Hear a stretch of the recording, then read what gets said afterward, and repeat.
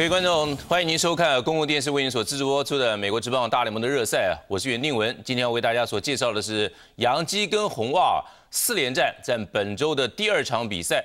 那昨天那场比赛呢，是由洋基队以大比数13-5打败了红袜队，拔得了头筹。所以这4连战的第1场比赛是洋基队获胜，也因此使得洋基队超越了红袜队，成为了美国联盟东区现在排名第1的球队。不过领先波士顿红袜队只不过半场的一个差距。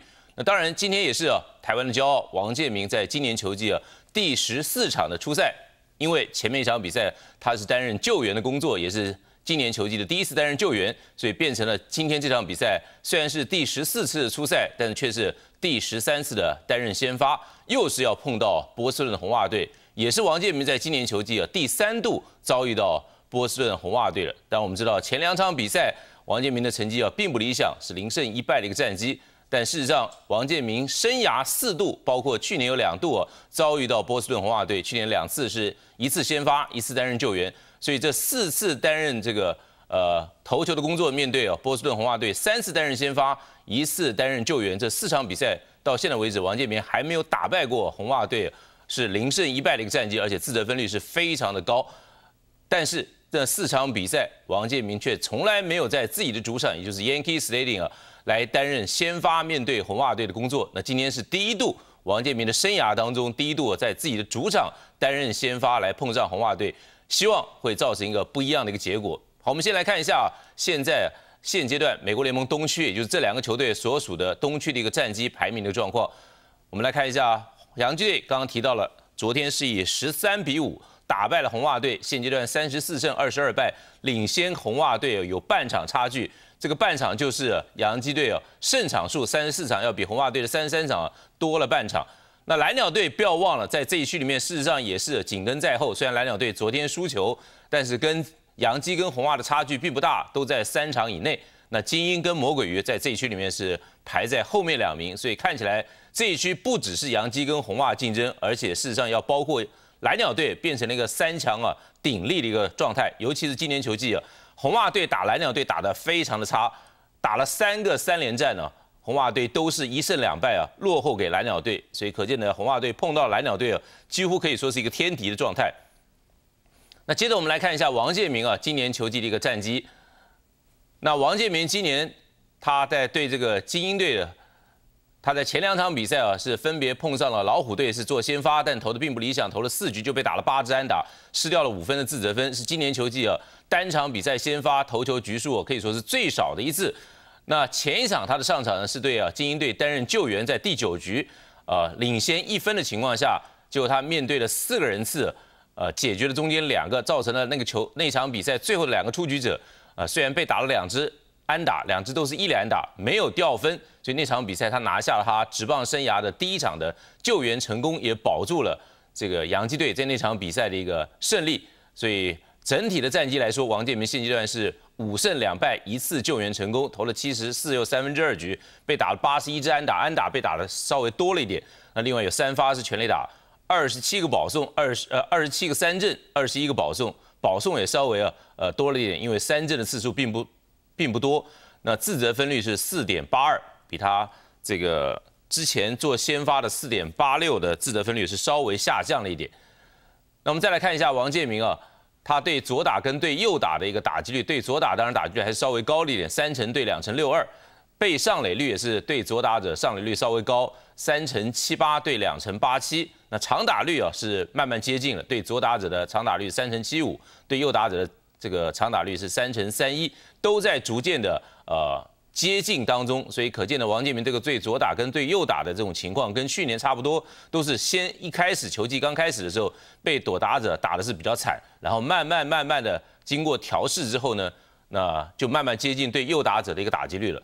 那被打击率整体来说，它的被打击率是2成77还是稍微偏高了一点。那我们知道洋基队在前1场比赛。也就是王建民对精英队那场比赛是担任救援的工作，我们也特别调出了那场比赛的一个画面让大家看一下。因为那场比赛公共电视并没有为大家做这个直播的一个服务，没想到他会上场担任救援的工作，所以我们现在就来看一下那场比赛这个王建民在对精英队在第9局的时候上场担任这个救援的工作。那场比赛他在一出局的情况下6比5领先，上来面对先是 Melvin Mora 是曾经来过台湾打球，当时是三商虎队的一名选手。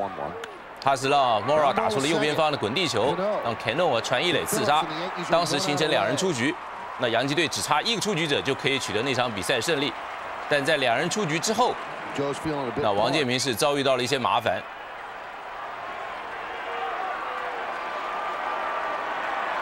那接连被打2支安打之后，让这个 Javi Lopez 击出了右边方向的高飞球，被右外手接杀出局。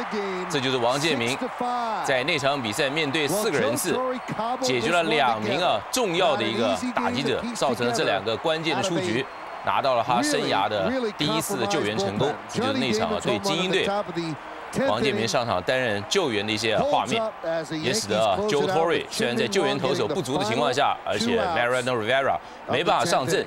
临时把王建民派上场担任救援的工作，结果救援成功。我们知道那天原本应该是王建民在休息1天以后在 bullpen 要练投的一个时间，但老经验的 Joe Torre 在赛前就感觉到，也许那场比赛需要王建民上场担任救援的工作，因为他的救援投手不是这个受伤的受伤，就是疲惫的疲惫，可能没有办法支撑到全场，所以就叫王建民在赛前先不要去做投球练习，把这个体能保留住，到了正式比赛看看有没有需要。就那样的一个举动，真的因此得到了回馈，所以到了最后派上王建民就那场比赛，王建民不但是拿到了救援成功，而且投出了今年球季大概是球速最快的，因为那场比赛他的快速球都飙到了96、97英里，可以说是状况非常的好，因此顺利的拿下了一个救援成功。我们也恭喜王建民，现在不但是在胜败的这个那个项目上有了数字，现在连救援成功都有了一个数字了。好，这场红袜跟洋基队4连战的第2场比赛在洋基球场马上即将展开。洋基队是希望借着第1场比赛大胜的这个气势能够乘胜追击。那波士顿红袜队是极力想在这场比赛里面扳回来一城。我们现在就到洋基球场来看这场比赛。Some got off that train, now in the ballpark to watch the Yankees and the Red Sox. Chien-Ming Wang taking his warm-ups. Let's take a look at the Red Sox starting lineup presented by Heineken. It's all about the beer. Coco Crisp in center field will lead off. Mark Loretta, the second baseman, bat second. David Ortiz shut down by the Yankees last night. He'll DH, he'll hit third. Also shut down the cleanup hitter, left fielder Manny Ramirez, but he has very strong numbers against Wang. Trot Nixon's in right. Jason Varitek will catch. Batting 7th, former Yankee farmhand Mike Lowell at third. Kevin Youkilis at first. And at the bottom of the order, the shortstop Alex Cora. Chien-Ming Wang, the last time he lost a game was to these Boston Red Sox. Check out his record in 13 games, 5-2 record, more than a hit per inning, and you can see he's not really a power pitcher. Not a lot of strikeouts, and probably like to cut down on that walk total a little. Get Down Tonight. And that was one of your favorite songs, I think, about it. Get Down Tonight. That's what Wang has to do to be successful. And be economical, which he has. Not a lot of pitches per inning. He does have trouble with men on, and that's a look at the Hyundai Pitcher Scouting Report. Take the Hyundai Challenge. Visit the HyundaiChallenge.com. So Coco Crisp steps in, tries to bunt and fouls it back, and we're at 0-1. You see the numbers on Crisp. Missed the first month and a half of the season with a broken finger. So this is his first Yankee Red Sox experience this series.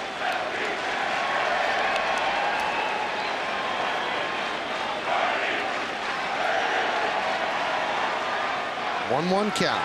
Yankees and the Red Sox have split 8 games so far this year. 2-2 at Fenway, 2-2 here at the stadium. Grounded foul. Now the Yankees and the Red Sox will not meet again until August, so Major League Baseball, in putting together the schedule, had 4 of their 6 series all done before the first week of June was up.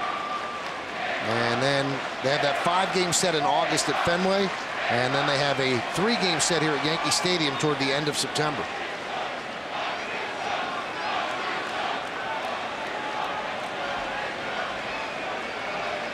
And the 2-1. Chop towards second. Robinson Cano. One away.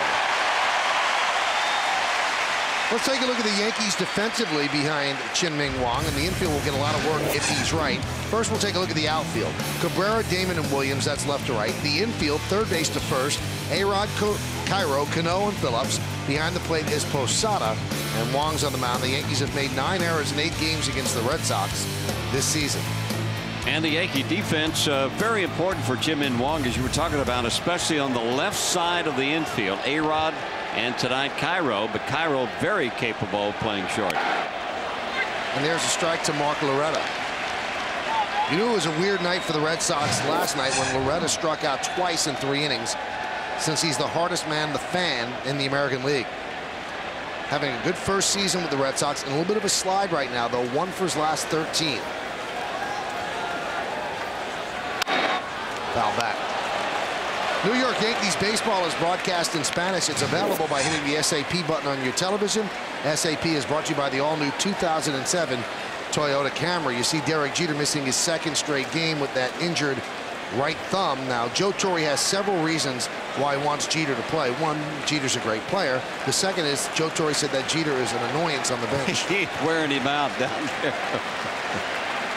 The 0-2 outside. You know, you get these starters who play on an everyday basis, and then all of a sudden they have to sit out a couple of games, and they're all over that dugout. They don't know what to do with themselves. This is Joe quote, "It's not a lot of fun because he puts himself next to me and drives me nuts." Pitch is outside. The count 2-2. Well, at least at the start, he's giving Joe a bit of a respite because he's up on the top step and Joe is in his normal seat toward the home plate side of the dugout.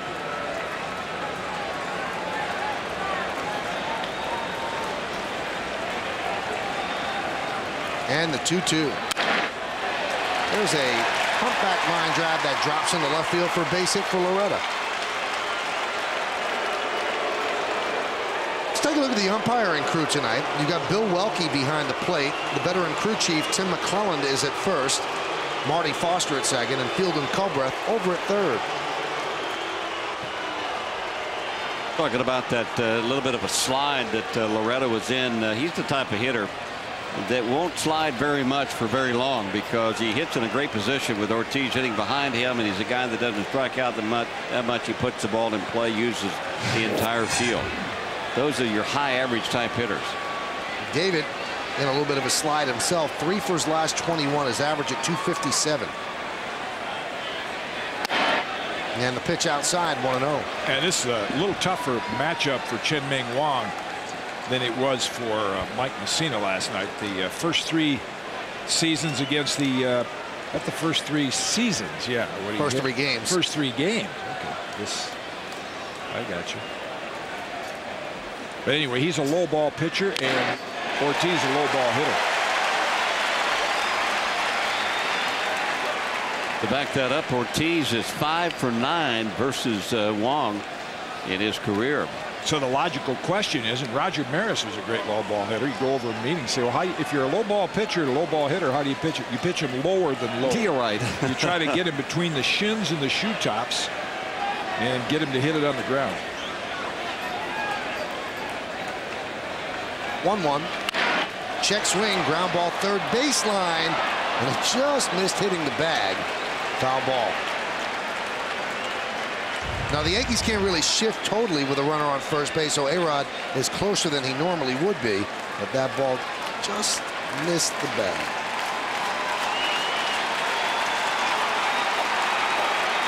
Better chance for Ortiz to get a base hit with a man on because they can't shift, you know, like they did last time when they took the hit away from that good play that Cano made it. Shallow right field, I guess it was. Terry Francona said that the shift has taken away about 10 hits from Ortiz so far this year. No, they're not looking for average from Ortiz. They're looking for RBIs and home runs. 16 homers, 50 ribbies so far for David Ortiz. And he strikes out. 2 away. Well, how about that?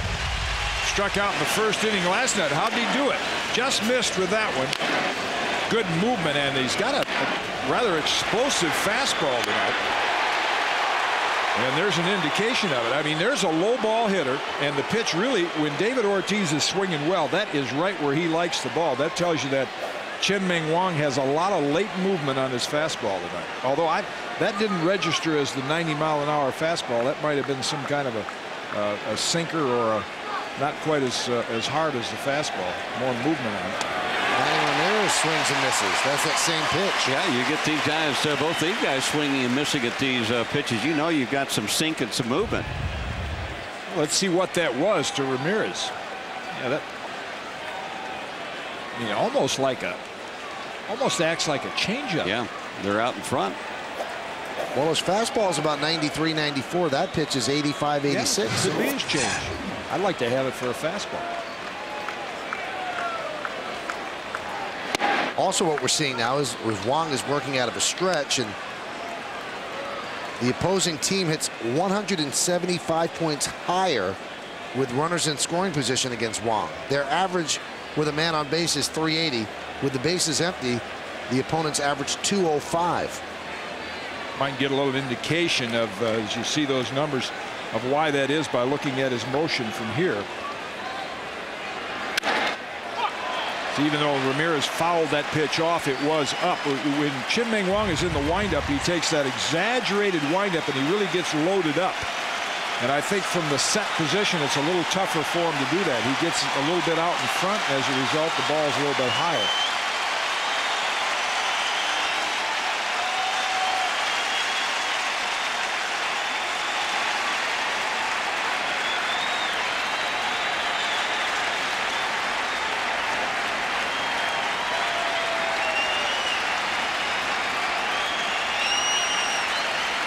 And the 1-2. Count levels at 2-2. Just underway here at Yankee Stadium. Game 2 of this 4-game set. Yankees won last night 13-5. Mike Messina got the win, his 8th of the year.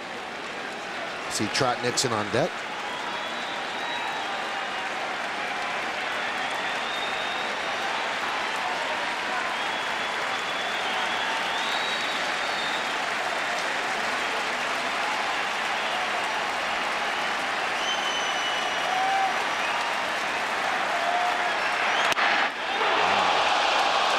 That fooled Bill Welke. Chien-Ming Wang with a little bit of a step toward the Yankee dugout. Maybe it did just miss the outside corner. Okay. Well, that'll release Loretta at first, a 3-2 count and 2 outs.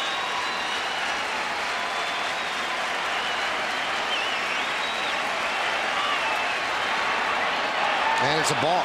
Yeah, he almost did that a couple pitches ago. Started into his motion. Sometimes when you, as a pitcher, you look down at the catcher and you're anticipating what the sign's going to be, and then you don't see the sign. Oh, see right there, he flinched that right arm. I think he thought, well, I got the right sign, and then Posada changed it, and he didn't wait till the sequence was over. Moved his arm right there, and Welke caught it. So that puts a runner in scoring position now for a great RBI guy. 3-2. Check swing. Did he go? No, said Tim McClellan. So a walk to Ramirez.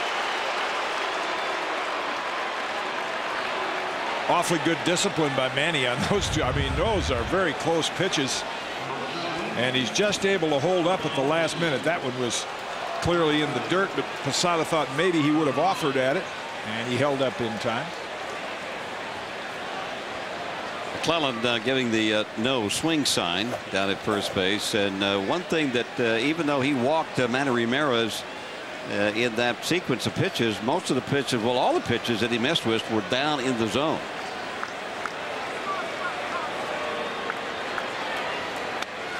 And a strike to Nixon. Nixon has had a, excuse me, Michael, he's had a field day with right-handed pitching this year. He comes into this game batting .344 versus right-handed pitchers. And Terry Francona has, over the past, taking him out, takes him out of the lineup when there's left-hander. Tough one out there.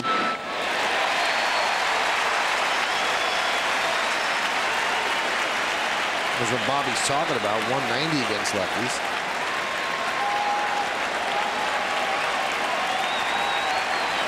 Yesterday, Nixon was 2 for 2 with 2 walks and 3 runs scored.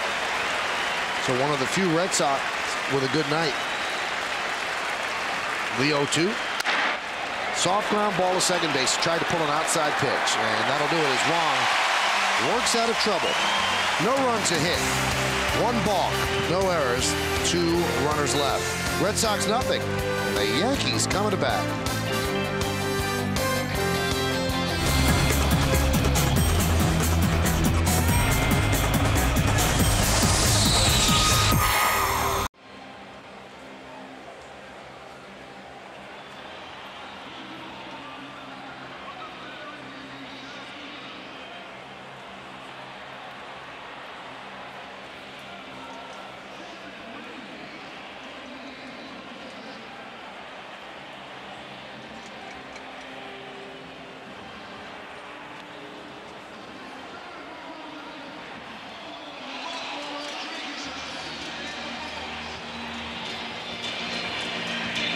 David Pauly making his second big league start and his first here at Yankee Stadium. And this is the New York Yankees starting lineup that he is going to face. And it's presented by America Runs on Duncan.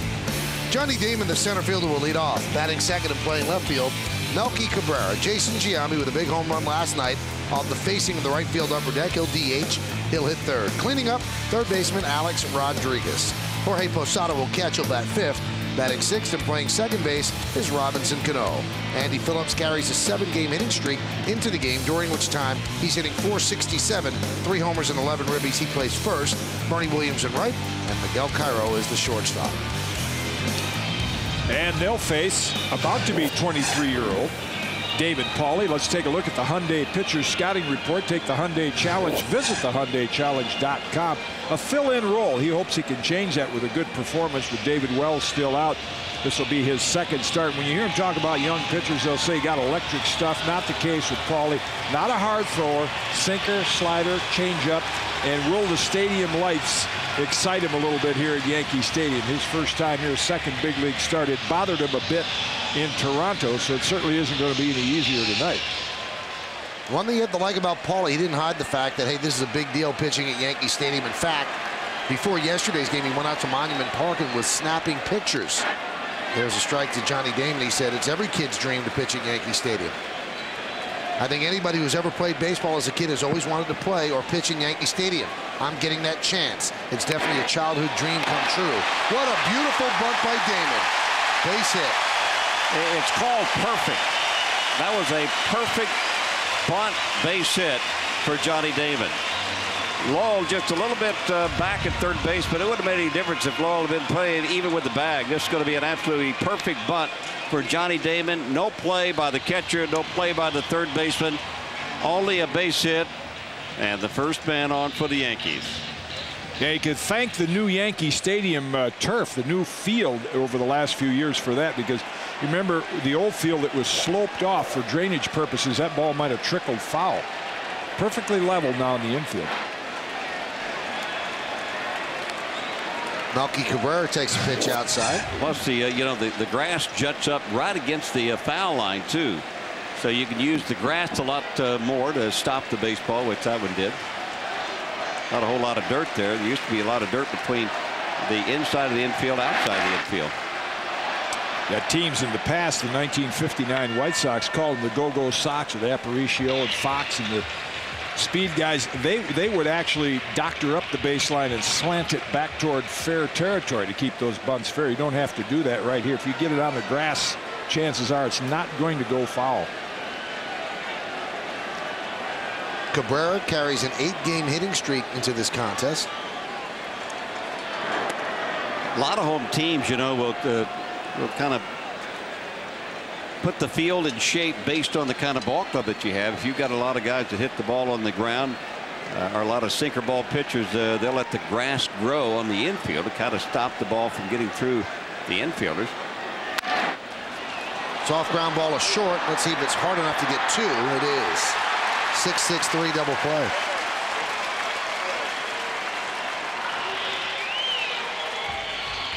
That's big relief for David Paul. I mentioned he's not a hard thrower, but he's got a good changeup, and that's what that was. And a quick decision here by Cora. Not enough time to flip it to Loretta, so a little stutter step makes the play by himself and gets Cabrera by a stride. Well, Cora has a lot of incentive to make plays behind Paulie, because before the game, Terry Francona said our bullpen is just sapped right now. And if David Paulie doesn't give us innings, we actually might have to pitch Alex Cora. Really? Well, now they did make a move just before the game. I haven't heard an official announcement. Supposedly they called up their young phenom Craig Hansen.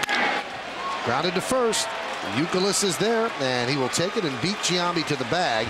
So Paulie gets through his first inning at the stadium. No runs to hit, the double play, nobody left. At the end of 1, no score.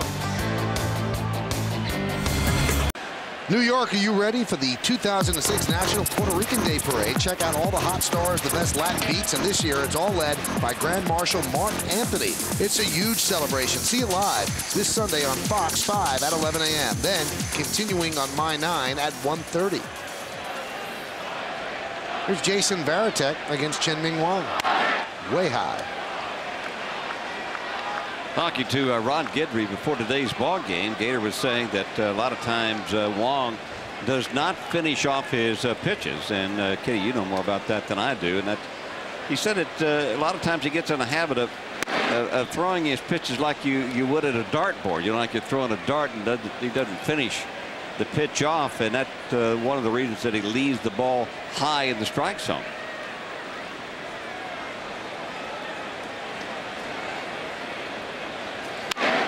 Foul bat. Yeah, you can tell tonight he's making a conscious effort. And what Gator's talking about by finishing your pitches is his right leg is passing his left on the foul through the home plate. And pitching coaches will say, don't throw the ball to the catcher, throw it through the catcher. And the tendency is to let it go and kind of recoil and not finish it off. And like you said, then it'll come in a little higher than you want it to. Chop slowly toward first. Andy Phillips. All right.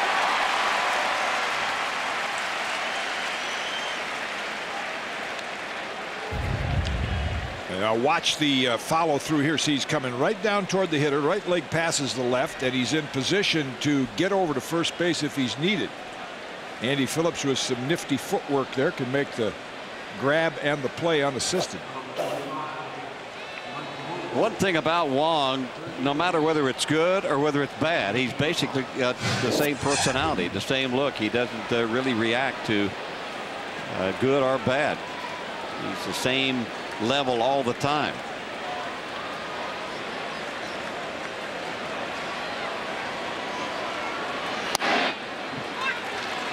Strike to Mike Lowell. Tonight's closed captioning is brought to you by your New York, New Jersey, and Connecticut Lexus dealer. Wang actually closed the game in Baltimore when both Mariano Rivera and Kyle Farnsworth were not available.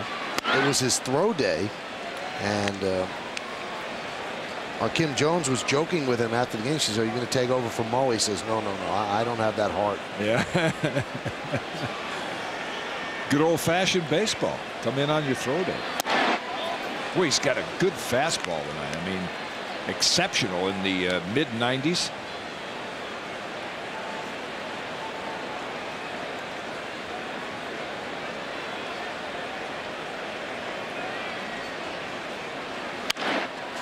And there's an indication of it. You can always read when you look at hitters. You can read what kind of fastball a guy's got, and that's what pitchers ought to do from the sideline. I mean, guys late like that on the fastball. There's the 2/3 of an innings pick up the save that Michael referred to.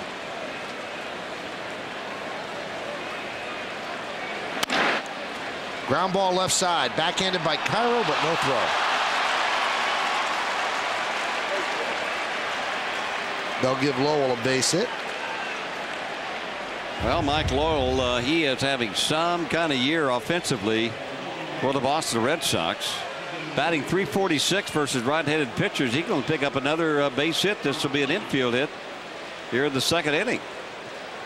327. He comes in this game on the year with his average. So all of those two numbers are going to go up.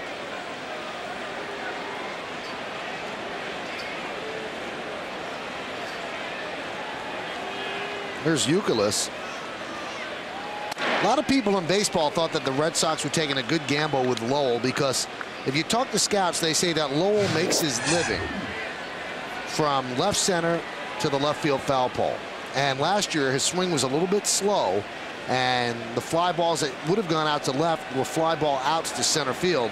And they felt that if his bat could speed up just a bit, Fenway Park would be the perfect place for him. Now, Mike has come out and said, well, I don't know if it helps me that much. He said, I think it's actually taken 2 home runs away from me. But yeah, he's had a good year. He's leading the league in doubles. Yeah. That's Fenway Park. You hit those balls up on the monster that go out a lot of parks. They're doubles at Fenway. Left field, 44 hits for Lowell. 7 to center and 11 to right.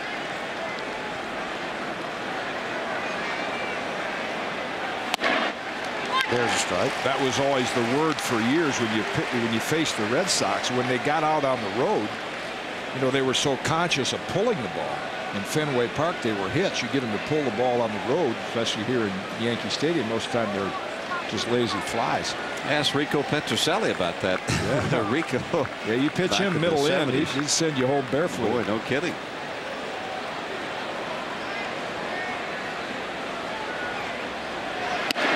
There's a strike. All those Fenway numbers are exceptional for the offensive side of the Boston Red Sox, and even left-handed hitters, you know, that they have in their minor league system. They teach them about hitting the ball the opposite way.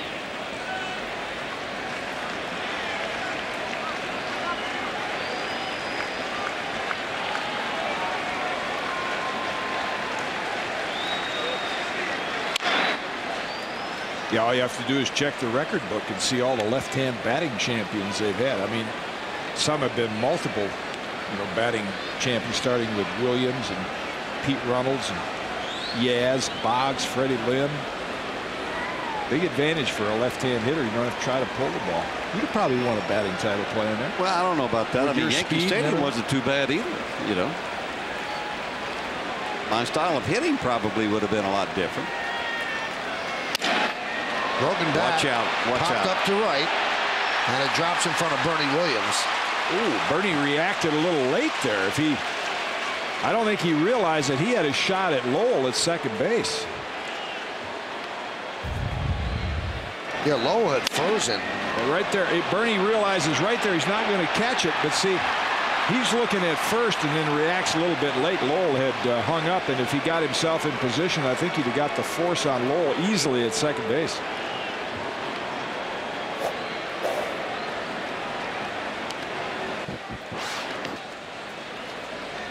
So first and second with 1 out, and here's Alex Cora. So Youkilis picks up a gift base hit there.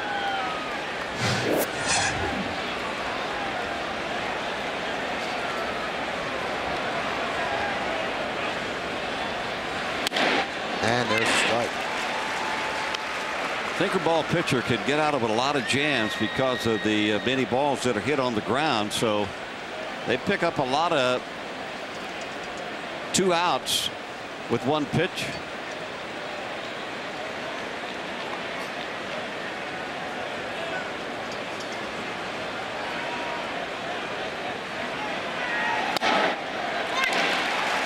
Count 0-2. This game has a lot different feel than yesterday's, when the Yankees actually scored 13 runs in the first 3 innings. And according to the Elias Sports Bureau, never before in the history of this matchup, the Yankees and the Red Sox, has either team scored 13 runs over the first 3 innings. That dates back to 1903. Popped up. Posada. 2 outs.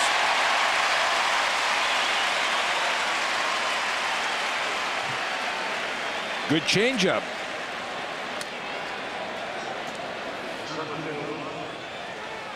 Show those hitters you got a mid-90 fastball, and they want to sit back and make sure you don't throw that past them, and just makes your changeup more effective. He had Cora way out in front.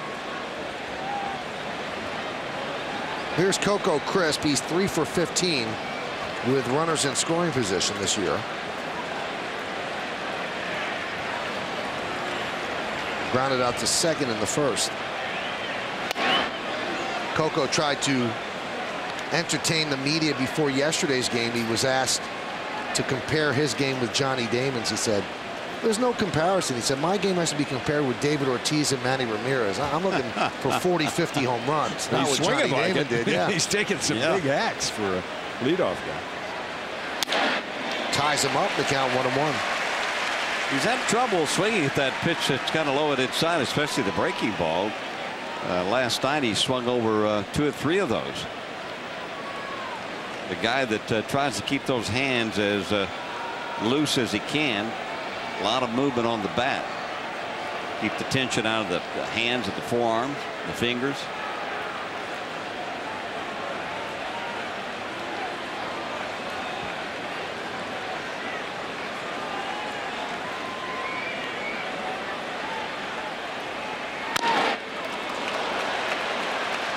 Now got a piece of Crisp.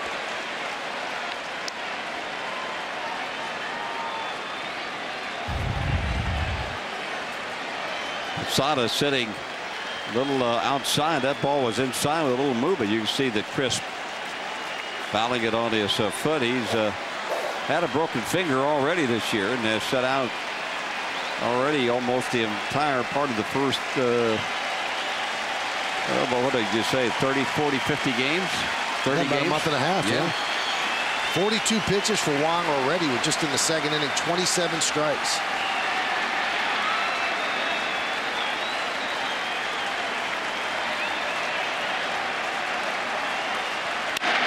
Foul back. Yeah, and he's one of the more economical pitchers in the American League. This normally is about at least a 3-inning total for him. Well, he averages 14.1 pitches per inning, which would give him 28 at this point, but he's at 43. Only Roy Halladay and Jeremy Bonderman throw fewer pitchers per inning.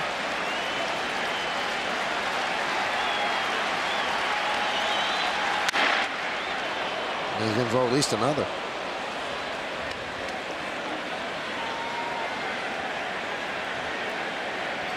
You look at this jam, and he certainly has not been slapped around. An infield single by Lowell and a pop-up by Youkilis to right that should have been caught.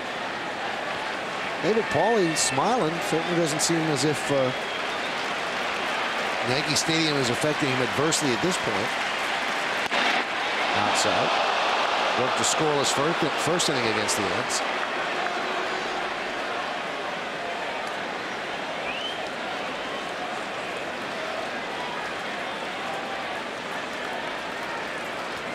Lowell at second, Youkilis is at first. This will be the 7th pitch of the at-bat.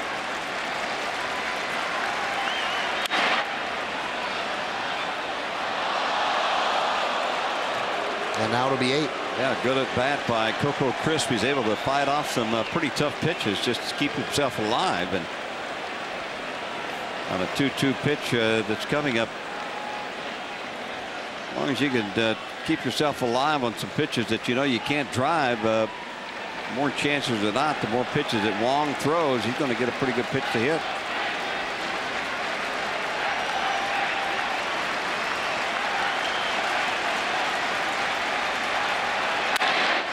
Rip foul. Wow. I think it hit somebody in the stands. Someone with their back turned.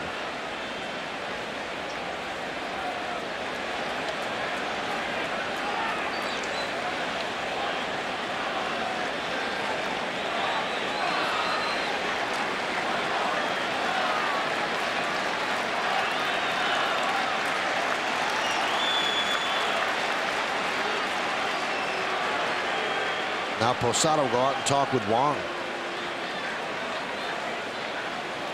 Well, they always say the more pitches a batter sees, the better chance a pitcher has of making a mistake. Well, the reason for that is that the batter gets a chance to really lock in on the velocity and the movement during that particular at bat. But also on the other hand, a hitter gets to be a little bit anxious when he sees a lot of pitches too, because he feels like he's on most of the pitches that he's seeing. Popped them up. Looked like the change. And Cairo puts it away as Wang works in and out of trouble. No runs, 2 hits, and 2 men left. Coming up for the Yankees in the bottom of the second, Alex Rodriguez. Certainly not loved in Boston, but here in New York, he's catching on. The reigning American League MVP will lead off against David Pauley next. Full house here at Yankee Stadium as we go to the bottom of the second inning on My 9. It'll be the middle third of the Yankee order. Alex Rodriguez, Jorge Posada, and Robinson Cano. Ideal matchup for Alex, a guy who doesn't have a power fastball upstairs, keeps it down. And Alex likes the ball down. And there's a strike.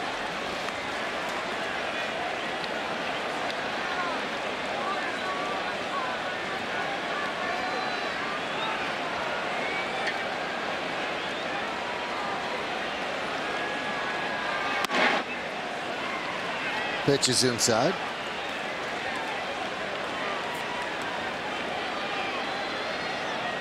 Alex says, and Jason Giambi agrees, they're both still not 100% after the stomach virus that knocked them for a loop this weekend.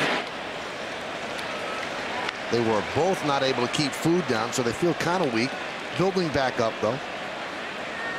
Yeah, I was talking to A-Rod today before the game, and I said, do you think you picked that up from Wade? He said, absolutely. So he blamed it on him. Dwayne Wade from the Miami Heat. They were in Detroit at the same time the Yankees were playing the Pistons. They had lunch together. You shouldn't be sharing a Cobb salad. That's all there is to it. 2-2. Swung on and missed, and Rodriguez down on strikes. They could only afford one, you know. Hey, tonight's stock ticker is brought to you by TD Bank Financial Group. Boy, a little better fastball than I think we anticipated from David Pauley. That was in the 90s and got it past A-Rod. Maybe he's a little amped up here pitching in Yankee Stadium, and it's working to his advantage.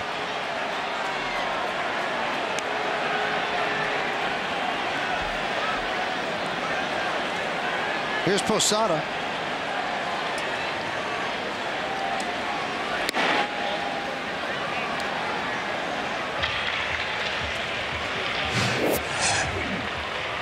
Red Sox got Pauley in the deal that sent Dave Roberts to the Padres, and Yankee fans will forever remember Dave Roberts for what he did in the 2004 playoffs, pinch running, stealing a bag, and starting that unforgettable comeback by the Red Sox. And that's the first time the Red Sox had ever really had a player like that, a guy you could take off the bench and just have him take off. 3-0. Well, that's the changeup, and talking to the Red Sox personnel, they were saying that his best pitch, his out pitch, would be his changeup. But like Kitty was saying, he got a pretty good fastball sinker tonight. Changeup again. And Posada walks 4 pitches.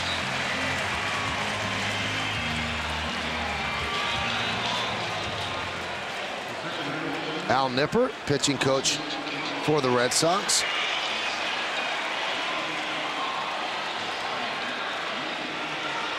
Al is not shaved for this series.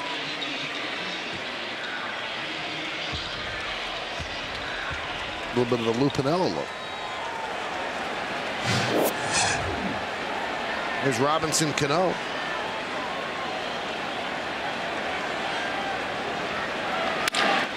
Another base hit for Cano. Robinson is now 11 for his last 23. Like Cano, every time he goes up there, especially a guy that he knows that sinks the ball, looking to hit the ball the other way, and when you do that, you get a pitch like that, and you automatically just turn on it and use your quickness on the inside part to just line it in the right field for a base hit. Boy, he's on every pitch now, it looks like. And so is the guy at the plate, Andy Phillips.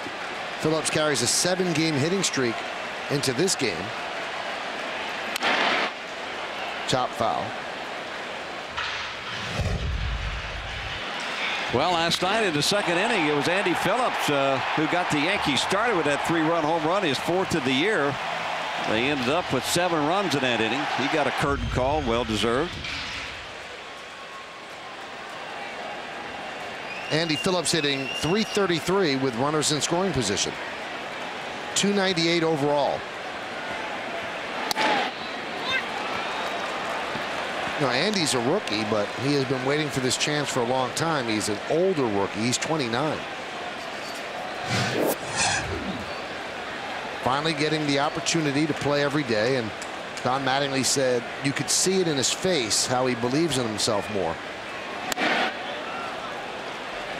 Well, he's also made some adjustments, and Don Mattingly and Phillips had a little bit of a problem. Mattingly was saying with the good stuff inside, and he wasn't able to really get the quickness and the short stroke and the bat head out there, and so that's what they have worked on. Like the changeup way out in front, he popped it up to right. 2 away. You know, Bobby, that's a message we hear more and more, talking to Ron Jackson, the hitting coach for the Red Sox, and going back even to Terry Crowley when he worked with Shane Mack. Bernie, of course, always gets an appreciative hand here from the crowd, but a lot of hitters you'd think when they came up as young hitters would be pull hitters. Now there's a lot of hitters that have to be taught how to pull the ball because they're so used to going the other way. And Mattingly was one of those guys that when he came to Yankee Stadium, he had to learn how to utilize the right field porch, and Lou Piniella worked with him and made him a home run hitter. He was not a home run hitter when he first came to the Yankees.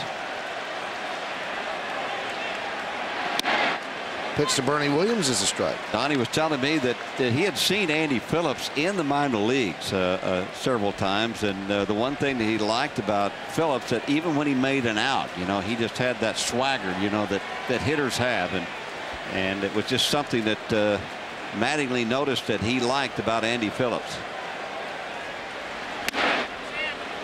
You know, not that you held your head down, but you would just think, you know, just kind of bob your head up and down like, okay, well, he got me this time, I'll get him the next time.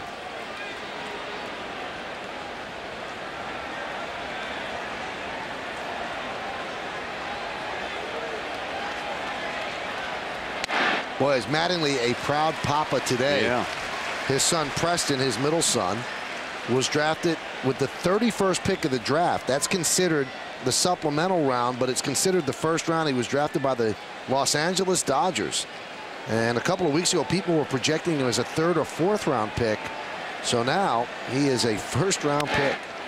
Popped up foul, and he's got some options, this kid. He can play short, but he's 6'3". They say he projects to the outfield or the corners in the infield. That he has a scholarship that he's already signed to go to Tennessee. So he can use that as negotiating leverage if, in fact, he wants to play in the big leagues right away. But Donnie was beaming before the game. Very much so, and rightfully so. That's got to be one of the proudest moments in a dad's life, to know that your kid may follow in the same footsteps that you have done for so many years. There was some nervousness, though, in the Mattingly household, because I've been told by a number of scouts, and I'm sure he had heard it as well, that the Red Sox were very, very interested in Preston, and that would have made Thanksgiving dinner a little awkward.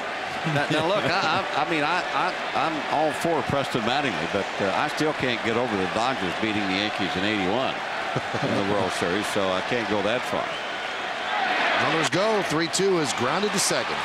Loretta. And that'll do it. So Paulie pitches in and out of trouble.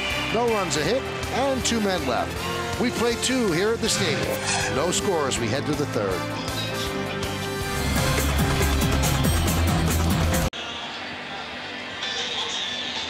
Well, Melky Cabrera's done a nice job filling in for Hideki Matsui, who might be out for the season, but Matsui at the ballpark early while no one was taking BP at this point. Just a very boring exercise of picking up the ball and throwing it just to keep his arm in shape. He obviously can't put a glove on the broken left wrist.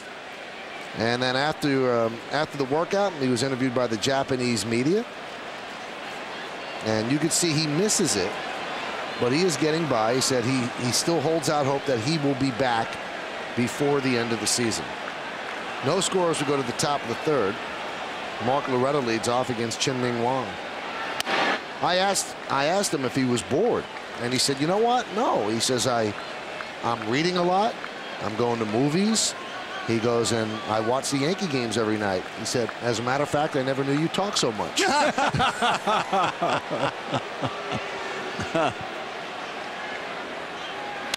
That one's driven to left field. Cabrera's there. One away. Yeah, I asked him the other day. In fact, yesterday he was in the outfield throwing like a miniature football instead of a baseball. You know, trying to keep that stretching that right arm out. And I was asking him if he saw any of the games. He said, "Yeah, I watch every game." He said, "I just wait for you guys to say something funny." I said, well, you got a long way. We're not as funny as we think we are up here. Here's David Ortiz.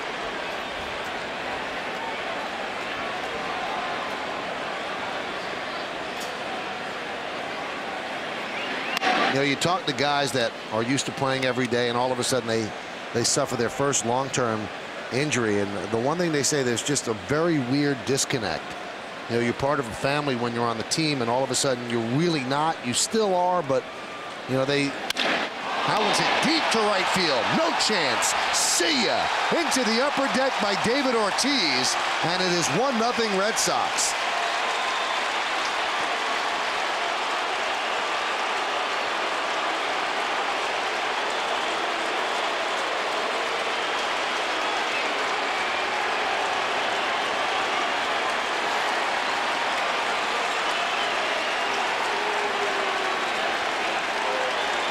That did not take too long to get out. That was a high changeup that became a mediocre fastball.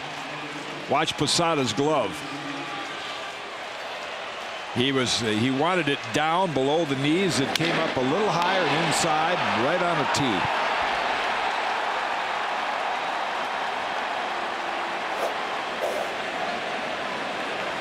Here's Manny Ramirez. He walked in the first.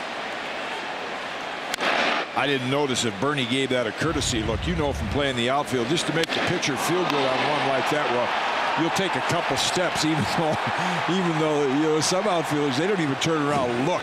You just know by the sound that one's gone. I think Bernie actually had to turn around and face it because it was going to come off the facade so hard it could have come back and hit him in the head. I give him up like that. I always say to him, come on, give me a courtesy look. Yeah, a step or two toward the right field wall just to make it look like it might stay in the ballpark.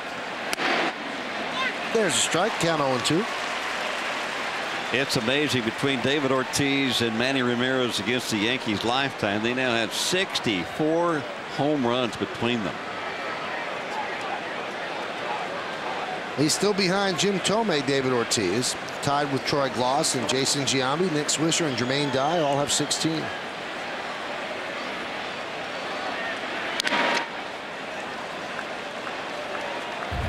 Take a look at David Ortiz, and let's watch the front foot, see where it goes and then where it ends up.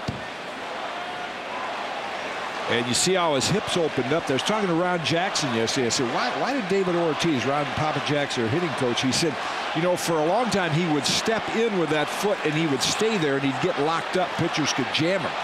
So what they worked on is he steps in to start with, but then he plants that foot back in a square position. He could pop the hips open and pull the ball with more authority.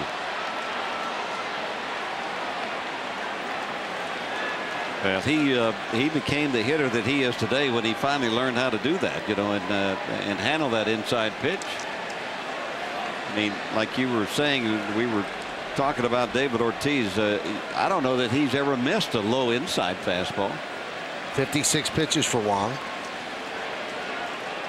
And we're here in the third. 1-2. 2-2. I never found a left-hand hitter that did miss a pitch low and in. I mean, that's just like putting it on a high tee for him. David Pauly has himself a 1-0 lead because of that home run. Along with Jim Cott and Bobby Mercer, I'm Michael Kay. You're watching Yankees baseball here on My 9. We thank you for joining us on this Tuesday evening. The Red Sox lead 1-0 in the top of the third. Past a lunging Phillips and into right field. That was a bullet by Ramirez as Bernie gets the ball in.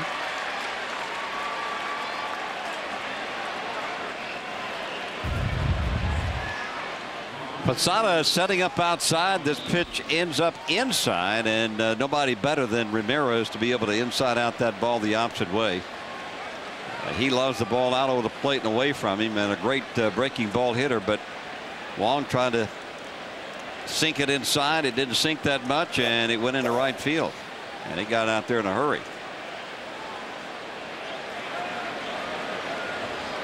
Here's Trot Nixon.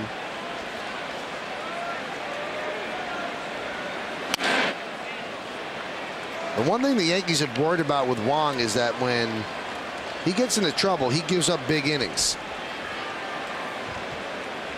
He is not a guy who will give up a run here or run there. He'll give up multiple runs.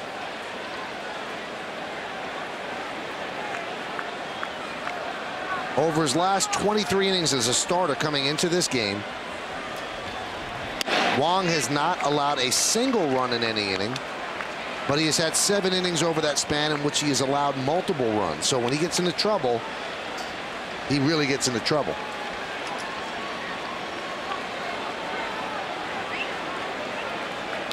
And that comes back to the difficulty that he has working out of the stretch.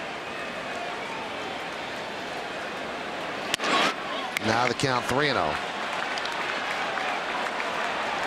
Well, the out-of-town scoreboard is brought to you by your Tri-State Lincoln Mercury dealer.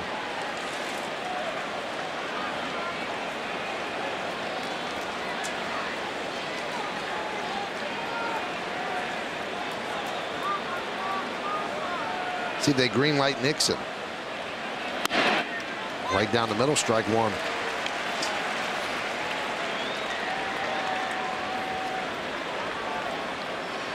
I think with the short right field here at Yankee Stadium, the way that Nixon has hit right-handed pitchers this year, I wouldn't be surprised if he didn't have the green light 3-0. But a lot of guys don't like to hit 3-0. They just don't like the pressure of failing in that situation. Slice the other way. Yeah, excuse me, Michael. One of the reasons for that is because they figure that they're going to get the same pitch 3-1 as 3-0, and they feel more comfortable swinging at the 3-1 pitch.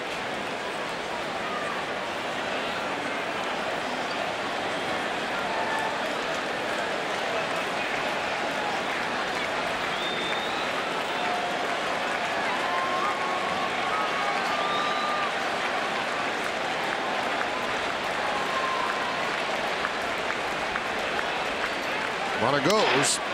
Oh, what a play by Phillips. Steps on the bag for the double play. Quick reaction by Andy Phillips. Went up the ladder to get it. Robbed Nixon of an extra base hit and turned it into a double play. But Andy Phillips' arm was not this quick. Couldn't get up there. A home run by David Ortiz. Dropped by a fan in the first row of the upper deck. 1-0 Red Sox.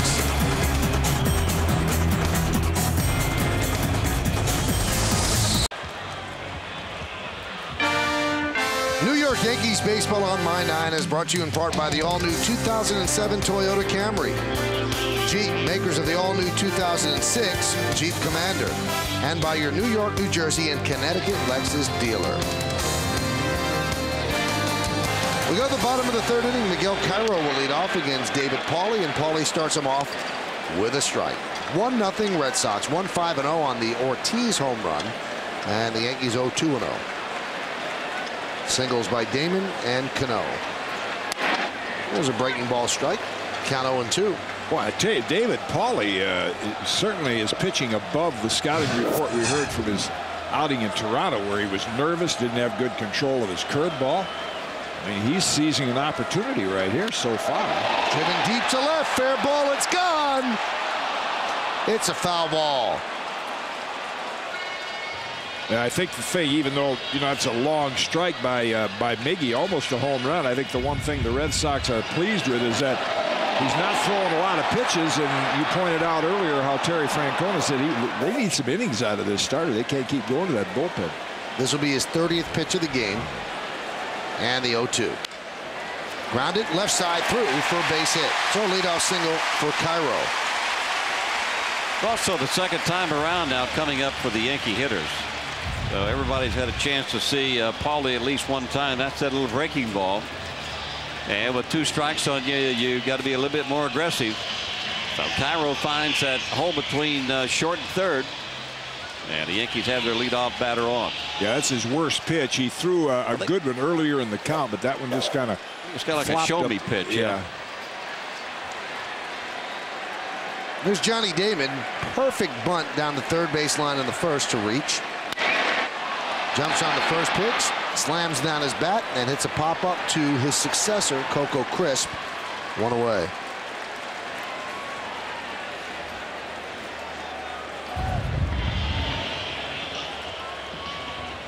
Like he was trying to slap that to left field and got under it. Yeah, I think he just got a little bit too anxious. Was a good pitch for Damon to swing at, especially on the first pitch.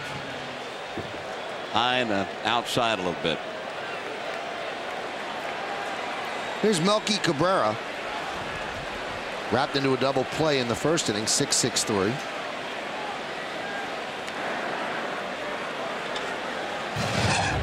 You'd have to be down on the field to really appreciate how quick your reflexes have to be to understand how fast, how hard that ball is hit, how quick it gets there.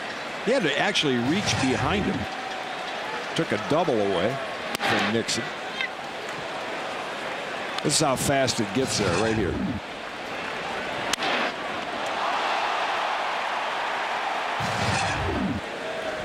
That's how quick you can get too.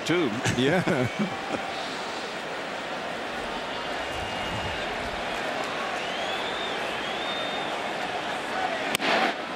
There's a young lady, I think from the Bergen Record, talking to me today before the game about Mo's cutter, doing a story on Mo and how he's been so effective for so long with that one pitch. And she raised an interesting question. I never thought about it. She said, you ever get in and stand up there and watch that cutter come in? Of course, he doesn't throw any batting practice, but you really don't appreciate how fast the game is on the big league level compared to the minor leagues and lower leagues until you get down on the field and see plays like that.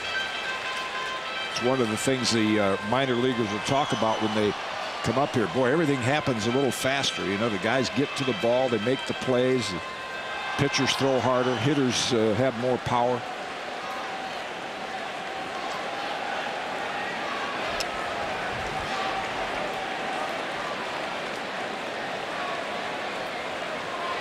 The 2-1. Popped up. Lowell runs out of room.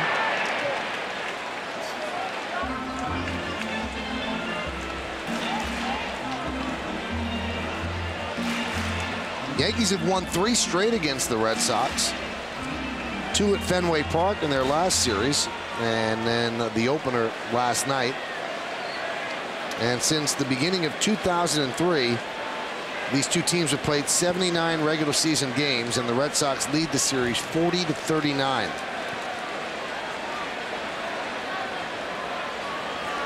And last year they finished with the same record, but the Yankees won the American League East by virtue of winning the season series 10-9. And it's strange, the Red Sox have all the better numbers there, but the Yankees find ways to win the games. That's why it's close to 500. Runner goes, 3-2, foul back.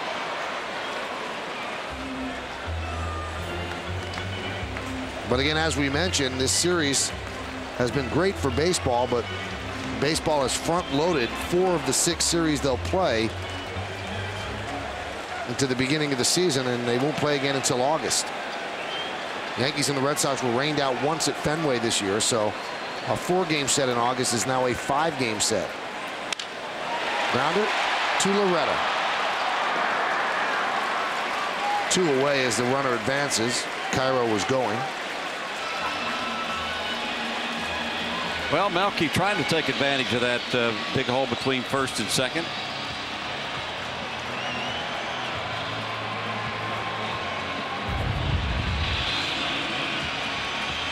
There's Cairo going with the pitch. He stays out of the double play, but that sinker ball kind of sinking down and away from that left-handed hitter. It's a little bit harder to try to pull it.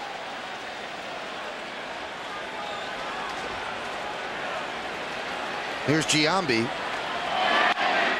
There's a strike. Now the shift is on, which means that the only infielder on the left side is Lowell. But because there's a runner at second base, Lowell has to play closer to the line than he would if the bases were empty, and that gives Giambi most of the left side of the infield for which to shoot. And he tries to go up the middle, and the shift works. Cora is there, and he will throw out Giambi for the final out of the third. No runs a hit, no errors, and one man left on base. There are 3 in the books here at the stadium. Red Sox 1 and the Yankees nothing. Time for the Dodge trivia question. You can take life as it comes, or you can grab life by the horns. Dodge. Before Chien-Ming Wang, who was the last Yankee to earn a save between his regular starts? We'll find that out in the bottom of the 4th inning. After 3, it's 1-0 Red Sox.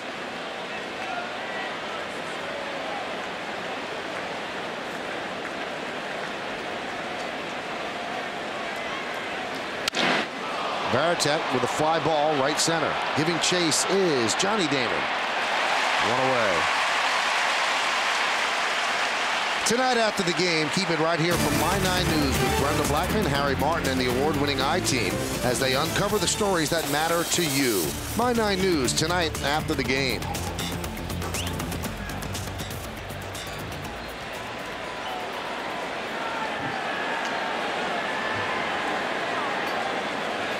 Here's Mike Lowell, a single into the hole at short in the 2nd inning, hitting .330.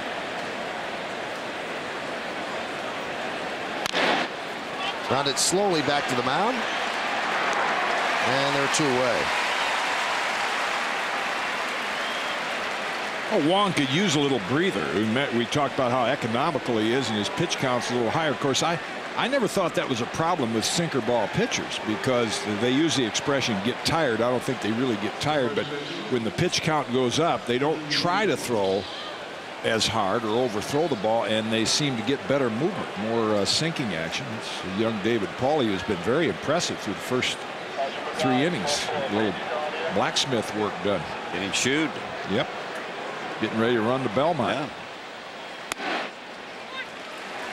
Pitch to Youkilis as a strike.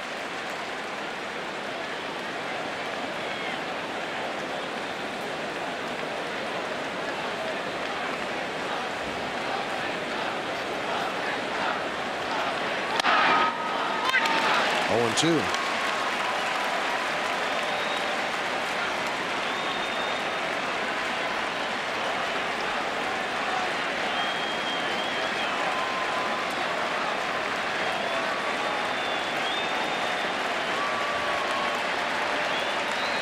The 0-2. Count 1-2. Youkilis basically has become the swing man in this lineup for Terry Francona now that Coco Crisp is back. Youkilis hitting in several places in the lineup, including 1st, 2nd, maybe even 5th, 6th.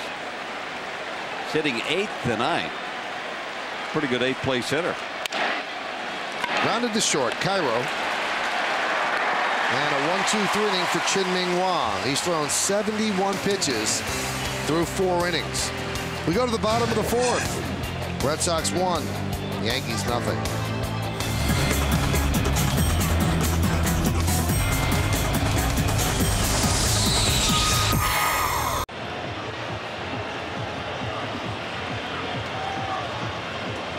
In play, I'll set it up for you. Well, let's take a look at our Dodge trivia question and give you the answer. Before Chien-Ming Wang in Baltimore, who's the last Yankee to earn a save between his regular starts? And the answer is John Candelaria. Oh, wow. You would have to bring that up. Ooh, that'll strike fear in any left-hand hitter's heart, won't it? I'm shaking right now. Alex Rodriguez with a ground ball to 3rd. And a nice scoop by Youkilis on the low throw by Lowell, 1 away.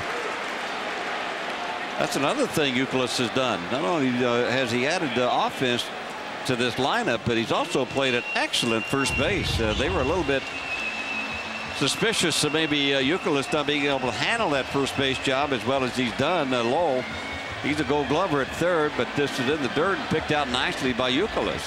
That's the reason J.T. Snow has been sitting on the bench quite a bit. Look at this. Yeah, Oklahoma, they got a lot of Yankee fans there. Because of you. I don't know who Gavin is, but. Well, it's because they had a couple good players come out of Oklahoma, like Mickey Mantle, Bobby Mercer. Yeah, right. And Kelly Stinnett. Yeah. Kelly from Lawton. Count 1-0 to Posada.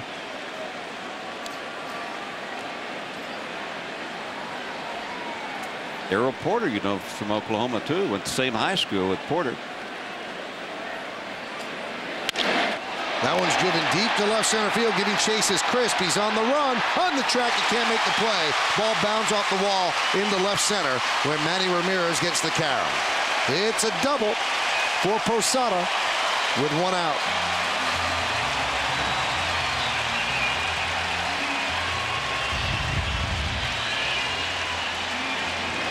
Well, one thing a left-handed batter does not want to do is think about pulling that sinker ball from the right-hander. And Jorge sent it deep into center field. No chance for Crisp. And Manny there to back Coco Crisp up, and a 1-out double by Jorge. Deepest part of the Yankee ballpark. Well, the tying run's on second base, but it might take more than a single to get Posada home. He has not been running well because of that torn hamstring tendon. He's taking it base to base. Pitch to Cano is outside.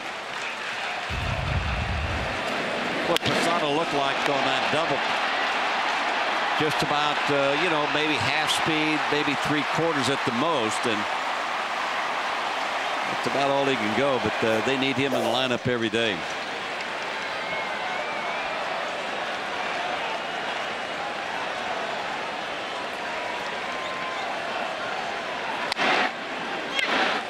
And the pitch to Cano is a strike. Cano with a single to right in the second inning. Robbie Cano in batting practice, I don't think I've ever seen anybody hit the ball as hard and on the line like he did in batting practice this afternoon. And he was preparing for Paulie tonight. He had Tony Pena out there throwing batting practice. And he wanted everything from the middle plate away so he could work on trying to go up the middle and the other way. Line foul. And when you think about that, when you're thinking middle plate away, and you know you're quick inside anyway, you automatically, if he throws something inside, you automatically react to it, just as Cano did on this pitch here. Varitek setting away, and that pitch is a little bit inside, a little bit up, and automatically the hitter just reacts to that pitch.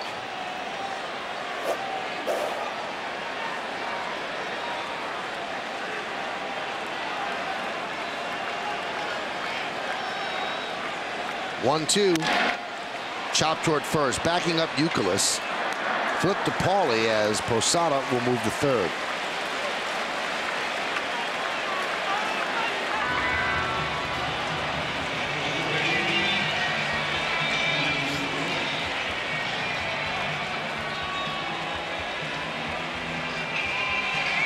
There's Bobby Bacala of The Sopranos. He made it through another season. His eye is healed. Sopranos return next January. They certainly keep you waiting. Did you see the last episode? Yeah, I did see it. Did you? They went to the family style, didn't they? Yeah, it was like a Walton's Christmas. Yeah, really? I was surprised. And that was, of course, Steve Sharippa is his real name. He plays Bobby Bacala on The Sopranos.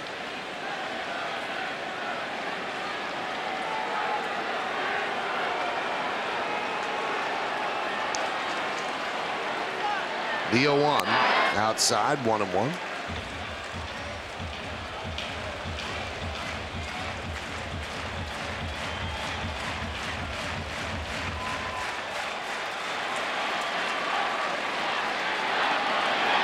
Tying run is on third base. We're in the bottom of the fourth inning.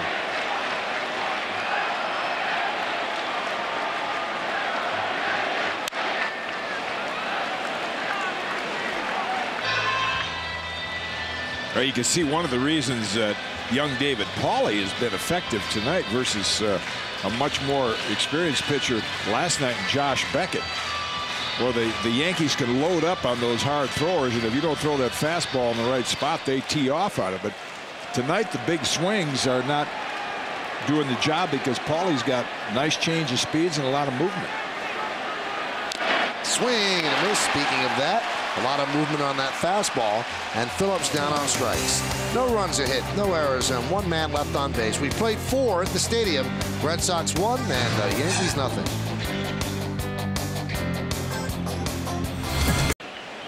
We go to the top of the 5th inning. Alex Cora against Chien-Ming Wang. Pitches outside 1-0. On the Dunkin' Donuts scoreboard, it's 1-5-0 for the Red Sox, 0-4-0 for the Yankees. And the difference in the game is a David Ortiz home run into the first row of the upper deck in right field. That's a 1 out in the 3rd. And the 1-0 upstairs. I always like the leadoff hitter like Alex Cora. I know the corner infielders are playing in anyway, but you show that bunt, you know, the first pitch, and it just draws them in maybe even another step and a half, 2 steps closer to you, and it just gives you a better chance to slap the ball by. Hot shot to short. Cairo. 1 away.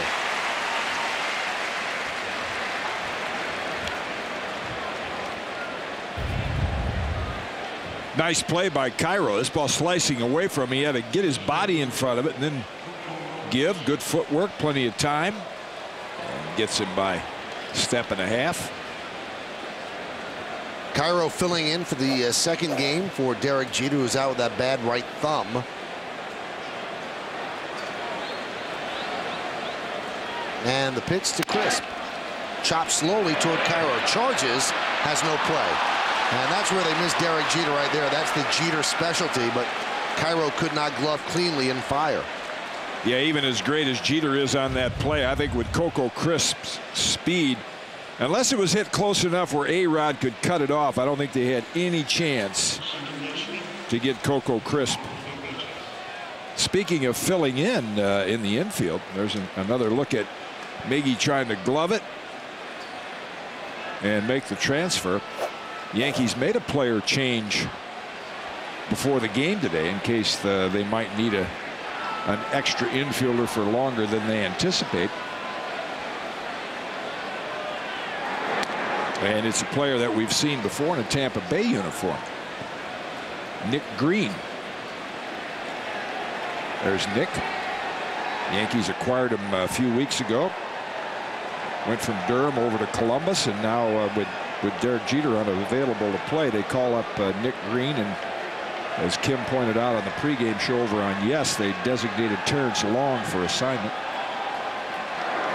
Yankees are hoping that Long gets through. A team could claim him, and they like him. They think that he's a good 5th outfielder, but they already have a couple of those, so they felt they needed the backup infielder with Jeter out for a while. Well, Long gives them a veteran outfielder and a good defensive outfielder. And Joe and the organization hoping that Long will go back to AAA and stay in the organization. Along with Bobby Mercer and Jim Cott, I'm Michael Kay, and you're watching Yankees baseball on My 9. Top of the 5th inning, runner on first base, 1 out, as the Red Sox lead the Yankees 1-0 in the second game of this 4-game set.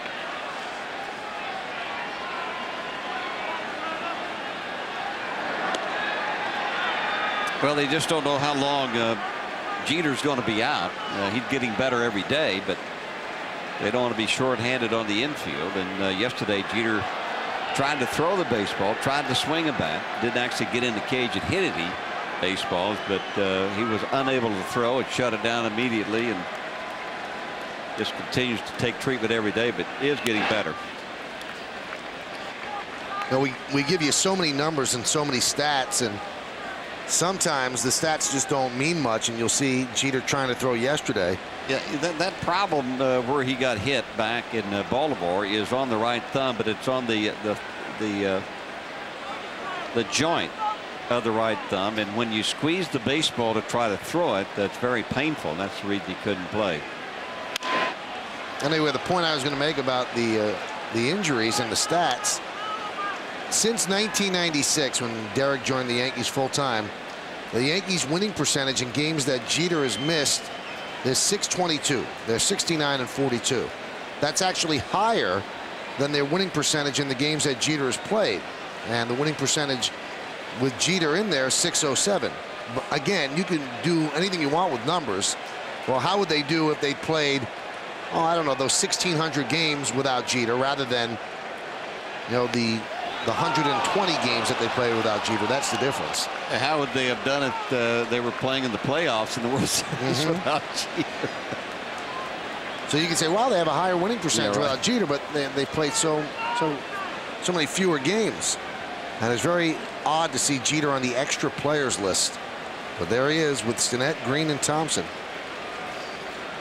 And he's really not an extra player because Joe Torre said he would not want him to pinch run. He said, what if he has a head-first slide and hurts the thumb worse? Let's see if they turn two. There's one. There's two. They do. And it's a double play, 4-6-3. Second double play for Chien-Ming Wang. No runs a hit. Nobody left at the end of 4.5. We're halfway through. Red Sox 1, Yankees nothing. Tonight's Smile of the Game is brought to you by Vital Dent. For a healthy smile, go to vitaldent.com today.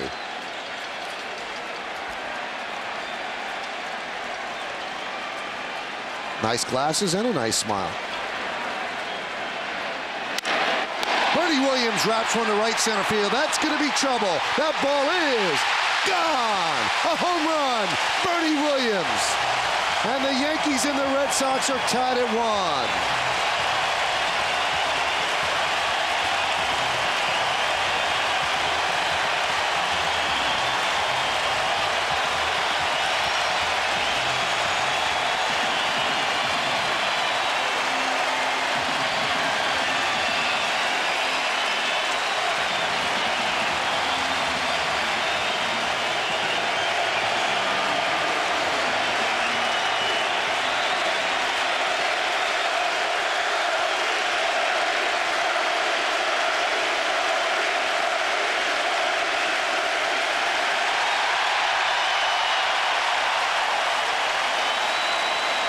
Well, let's see if this affects Paulie. Pitch to Cairo. Another deep drive to right center. Coco Crisp got a good jump and makes the play on the warning track, 1 away. That curtain call, I mean, here it is, a 1-0 game, 5th inning. Bernie gets a home run. Wow, that was centered, and he centered it. But the appreciation for him, of course, just builds with every game and every at-bat. But I think that's one of the reasons when you hear players like Jason Giambi say, you know, how great it is to play in New York. Because if you don't do well, they'll let you know about it. But if you do, I don't think there's any fans that are more appreciative of when you do good things.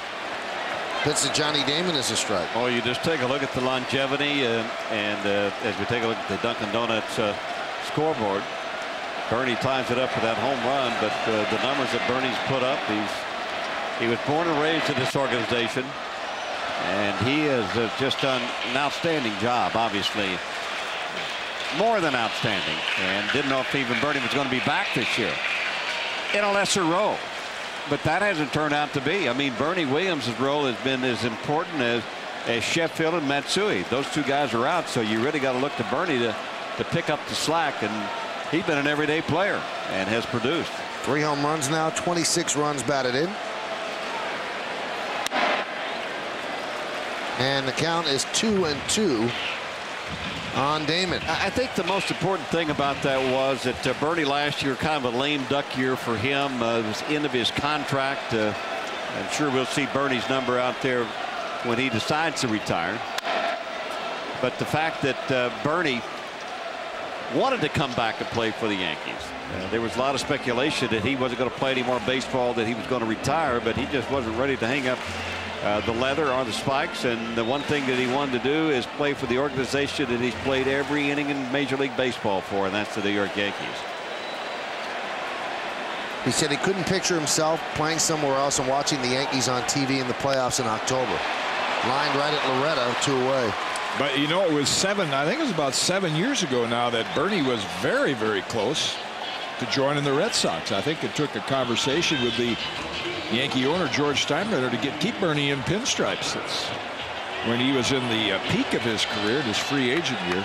But we showed you the retired numbers there, and I don't know that that Bernie will end up in the Cooperstown Hall of Fame, but he's going to end up on that wall. I mean, it's so unusual to see a player these days come up with an organization and play the entire career and be as successful as Bernie has been.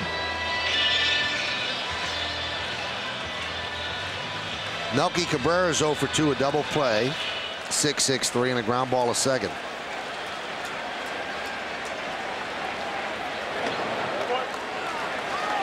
And the count now 2-0. I know a lot of people like to take a shot at the Yankee minor league organization, but they have produced some really quality players out of their system. Bernie, one of those players, been here for many years, but just to go back to 1996 and the foundation that they've built out of their own organization, with Jeter and Mariano and Bernie. Andy Pettit was a part of that. Jorge Posada.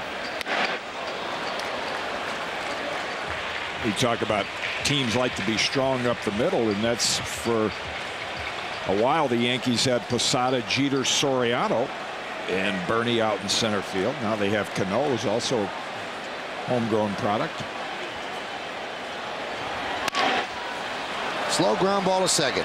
Loretta gobbles it up, and that'll do it. But the Yankees tie the score, and they do it in a Bronx Bomber way. They turn back the clock. Bernie Williams, the veteran, launches the first pitch of the inning into the bleachers in right center. 1-1 game.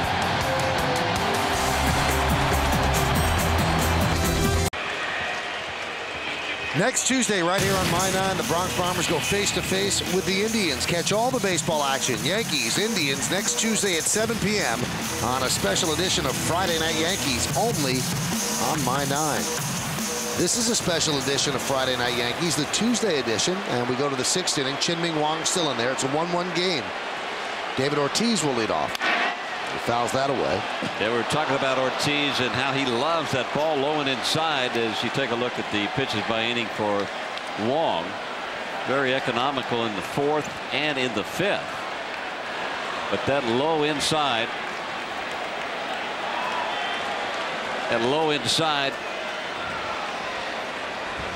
is the target that he commands. I mean, he commands the inside part of the plate. Wow. High fly ball left field. Melky Cabrera, 1 away. I don't know about you, Kitty, but when you get a hitter that can command a certain part of that plate, I know the pitchers like to take a certain part of the plate and utilize that as being their own piece of that home plate area.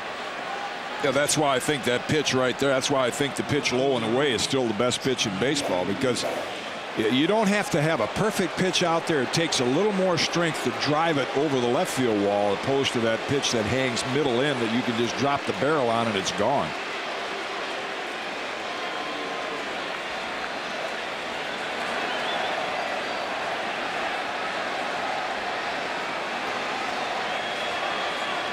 Pitch to Ramirez.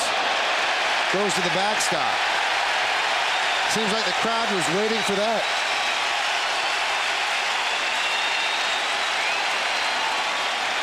And Manny looking into the crowd as if, why are you cheering?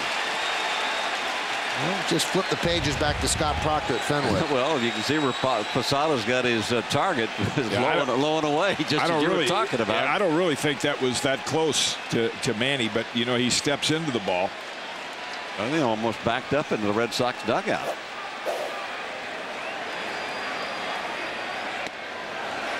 Wow. He has got some both these. I mean, Paulie doesn't throw as hard as Wang, but they have both got a lot of late movement on their pitches tonight.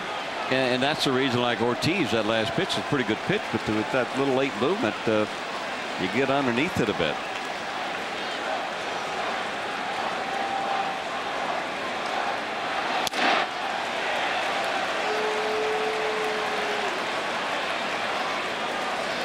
(3-0) and Jorge with a trip to the mound. I think just a reminder that you might as well throw this pitch like it's 0-2. Manny's going to be he'll be waiting for something on 3-0. When the Yankees were at Fenway Park, and that's the last time I checked this stat, and the Red Sox actually handed it out. The Red Sox were 5 for 5 when giving green lights on 3-0. And Terry Francona's thought process is, why should I have a guy take a fastball down the middle. He said if the count goes to 3-1, he might get a slider after that. And he said, so certain times I'm going to give a green light on 3-0. Well, if you're going to give one, this would be the guy to give it to.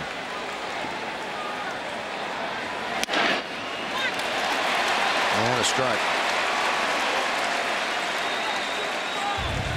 Perfect pitch, knee high outside corner. Again, that movement. See, Manny looks back at Bill Welke, but to him it looked outside, but the late movement took it back across the corner.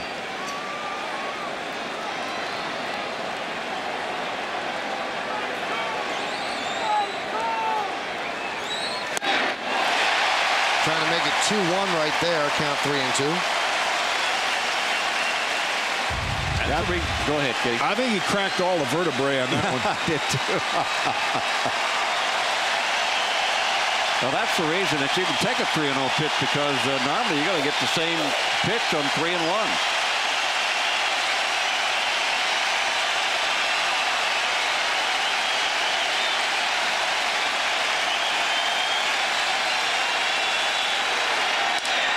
A broken bat, base hit to left center field.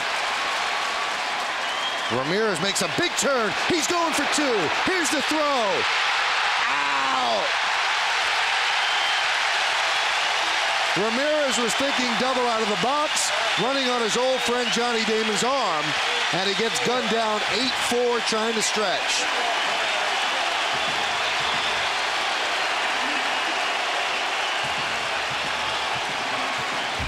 I say one thing, he didn't hesitate. He had his mind made up right there. Hey, I remember Johnny doesn't throw too well, but he got it in there in plenty of time here.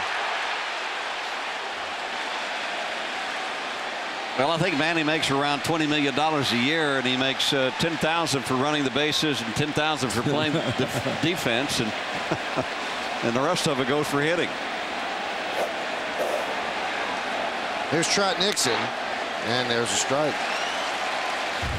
I'd rather see him do that than jog down the first baseline that he's accused of sometimes, because you force Damon to, if you force Damon, to throw it in there and throw it accurately if it's a little off target. And there's a delay in the game right now as a fan jumped out of the left field stands and is running across the outfield. And will soon wish he didn't.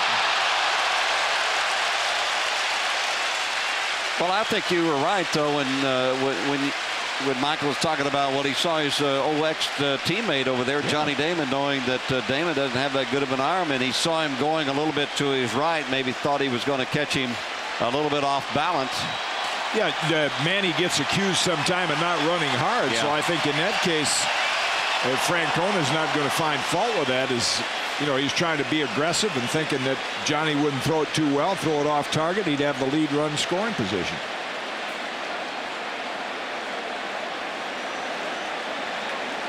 Well, the stadium security handled it quickly, efficiently, and they make their way back to their post, and we're ready for baseball.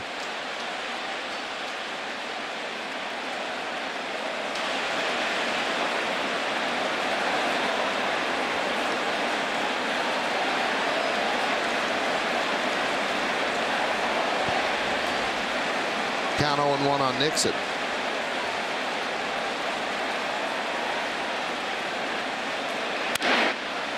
Popped up. Cairo will make the play for the final out of the inning. No runs, a hit, no errors, and nobody left on base. We go to the bottom of the 6th inning. It's a 1-1 game.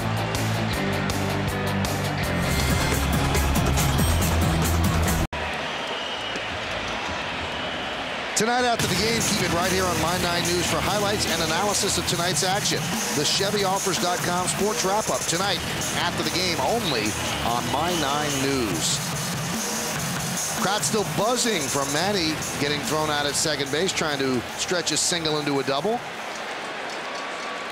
Manny hustling out of the box, but a good throw by Johnny Damon, and now we head to the bottom of the 6th inning. Tied at 1, a pair of home runs, the only offense in the game.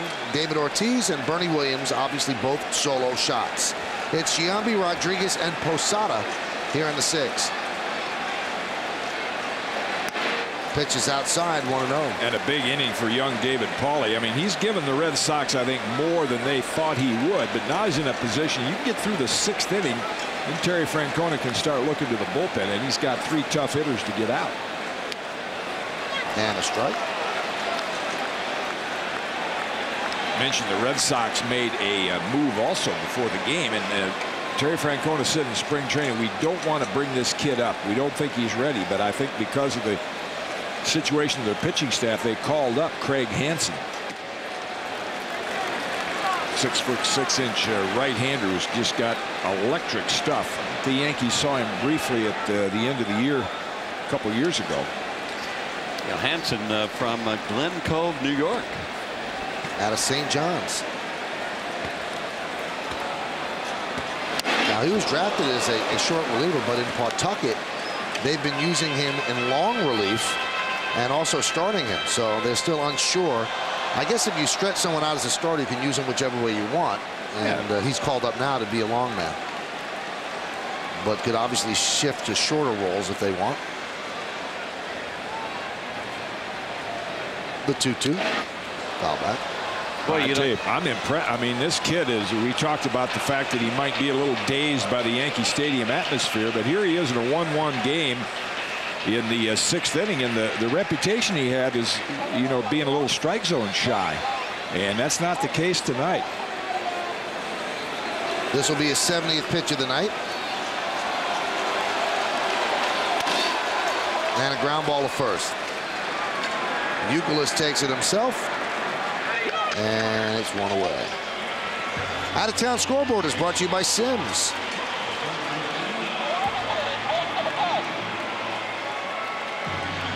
And here is Alex Rodriguez.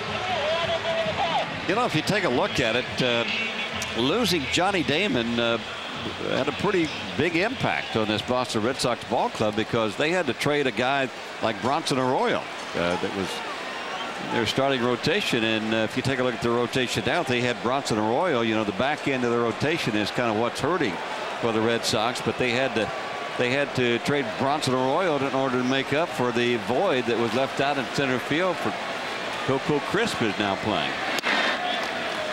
And the pitch is low. You mentioned Michael Hansen being used as a starter. He started last Friday night for Pawtucket, went 4 innings, so he would be very capable of coming in tonight and giving him 2 or 3 innings if necessary.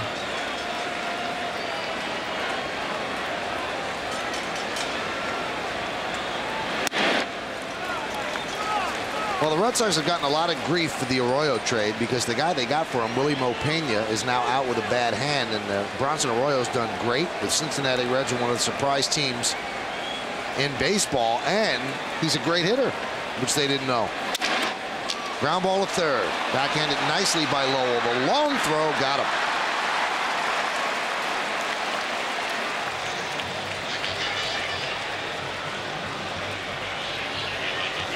Gonzalez is not playing at short tonight, but if he were, and Cora's okay there, but they could throw a Gold Glove infield at you, these Red Sox, and there's one of them right there. Lowell back behind the bag, and a strong throw to Euclid. Get A-Rod by a couple of strides.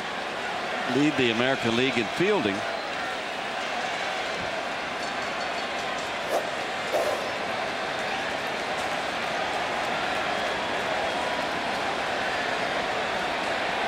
Pitch to Posada's inside.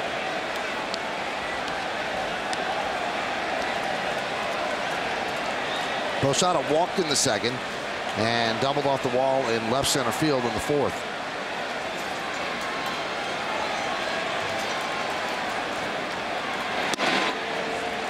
Count 2-0. 75 pitches for Pauly, 48 strikes. Good strike to ball ratio.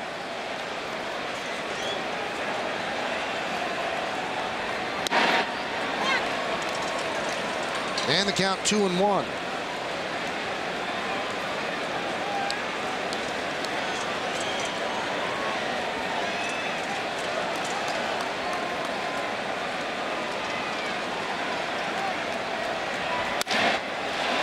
And another base hit for Posada.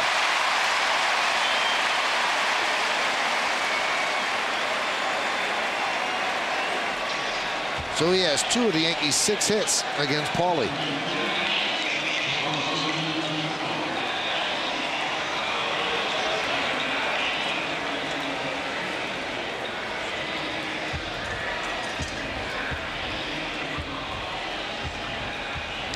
And here's Robinson Cano. Cano singled to right. That was in the second. Grounded to first in the fourth. He is 11 for his last 24.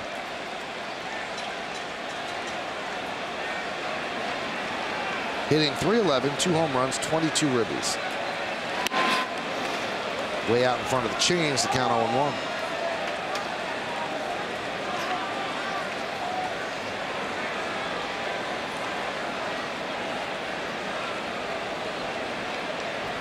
Enormous crowd here at Yankee Stadium. Another sellout. Yesterday over 55,000. No different today. And massive humanity here in the Bronx. One day I think, you know, when Cano continues to mature as a hitter and learns all the pitchers and situations and giving himself a chance in certain counts of hitting pitches that he can drive out of the ballpark, he's got the power to maybe one day hit 20, 25, even 30 home runs. One thing that Mattingly talks to him about a lot is trying to hit those home runs because he gets into that lifting mode. Chop slowly toward first. And Youkilis will flip to Paulie, and that'll do it. An impressive 6 innings for the 22-year-old rookie. 6 in the books. We go to the 7th. It's a 1-1 game.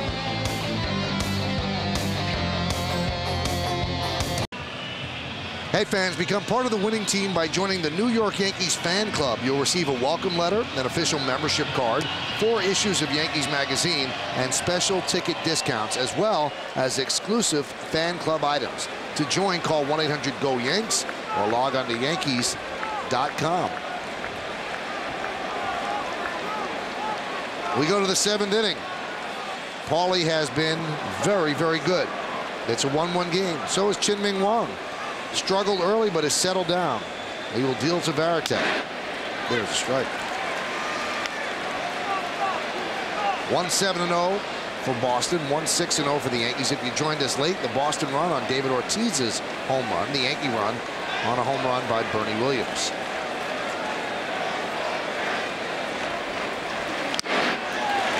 Count 0-2. And this is an unusual game for this rivalry. These two teams usually get together and slug it out. You don't see many pitchers duels like this. Last night was a game we anticipated the pitchers duel. Yeah.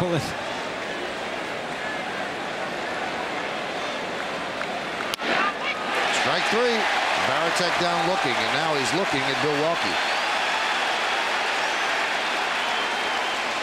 Always dangerous for a catcher to argue because he wants that pitch for his pitcher. Well, you're going to see some movement on these 3 pitches here, especially that one that struck Varitek out. That's what the ball that you give up on. It looks like it's going to be inside, and with that late move, and it moves over the inside part of the plate.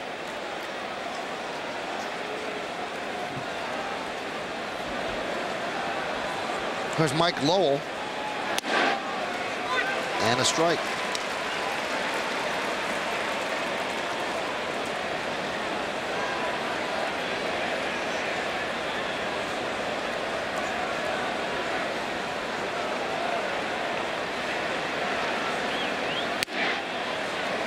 Count 1-1.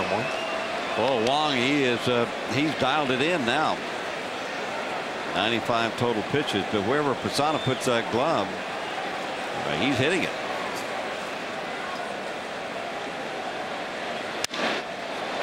Loop to right field coming on Bernie Williams. He can't make the play. Now he kicks the ball. Lowell's going for 2. Here's the throw. Here's the play. Safe.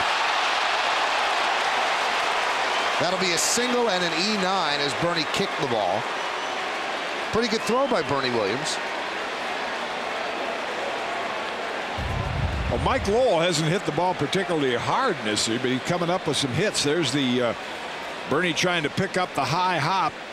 Looked like he didn't see that ball well with the hop. Then recovered, made the throw in, but Lowell. I think maybe the hop kind of fooled him a little bit.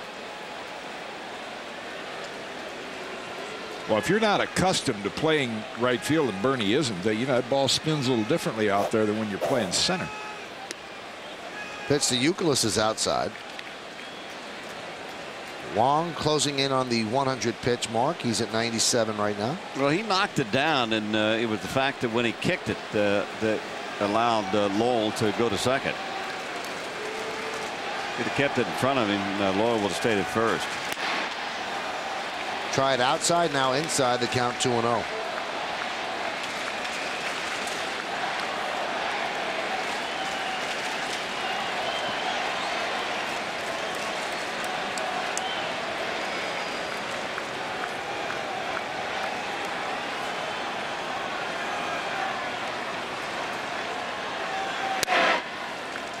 And the count 3-0. Now Posada wants to go out and talk with Wang. This copyrighted telecast is presented by authority of the New York Yankees and may not be reproduced or retransmitted in any form, and the accounts and descriptions of this game may not be disseminated without the express written consent of the aforementioned New York Yankees. Scott Proctor warming for the Yankees. Pitched an inning yesterday.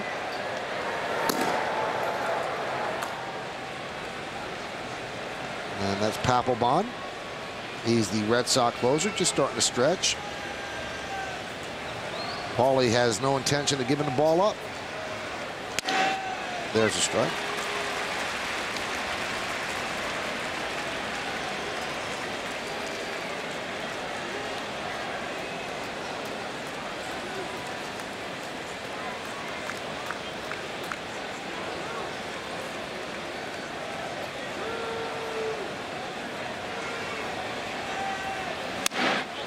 Just missed. Wow, you don't see that kind of reaction from Chien-Ming Wang very often. He really thought he got that pitch taken away from him. But Posada pulled it in, but it looked like it was outside. I'm a little surprised right now, and maybe that's the state of the Red Sox bullpen, that Terry Francona does not have a pitcher warming up. If the Red Sox were to score here, I would think they'd want to take Paulie out of the game, unless they say, well, we're going to take the training wheels off. It's a little different pitching a 1-1 game, and now all of a sudden, if your team takes the lead and you're out there and you're asked to hold the lead, that's a little more pressure on a young pitcher. Yeah, plus if he does take the lead, then he actually leads the game with a chance to win it, with some veteran guys out of the bullpen taking over in the latter part. And a good feeling about how well he pitched tonight, versus if you go back out there and give up a couple, then that kind of deflates that. Here's Alex Cora, runners on first and second with one out.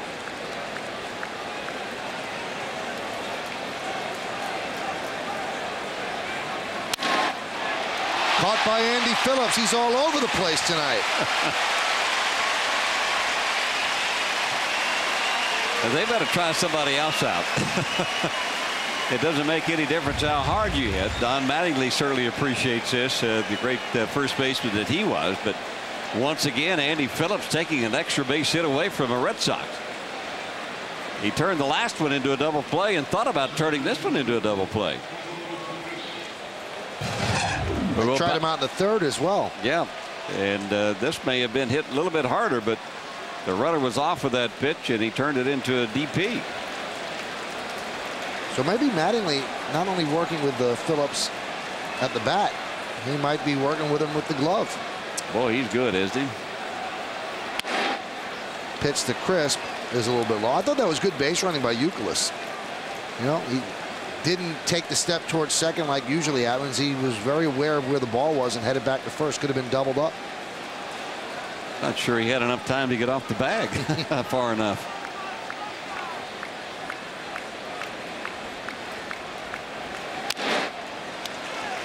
Count 1-1. There's Youkilis. Yeah, he the moment that ball was in the air, he was headed back to first base just in case. Phillips came down with it.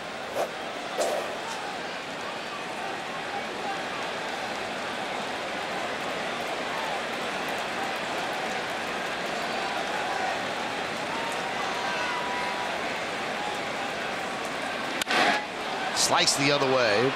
Foul. After that broken finger, coming into tonight's game, Coco Crisp with only about 57, maybe 58 at bats this year. So his timing is not where he would like it.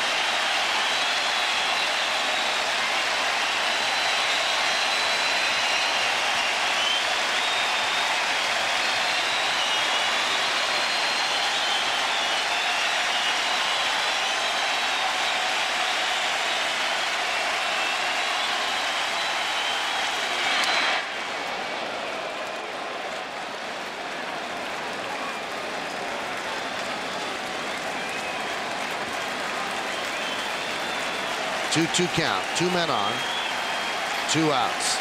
2 runs on the board, 1 for the Yankees, 1 for the Red Sox.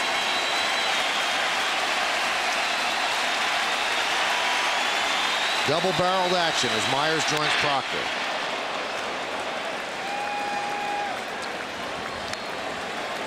Well, Coco in his last 2 at-bats, he's worked Wang over as far as pitches are concerned.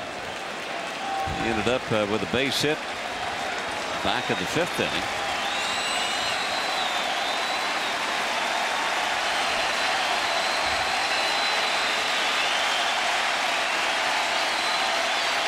This will be pitch 108. The 2-2. 94-mile-an-hour fastball high, 3-2. That gives the Red Sox an advantage now. Lowell doesn't have great speed, but he'll take off on the 3-2 pitch with 2 outs.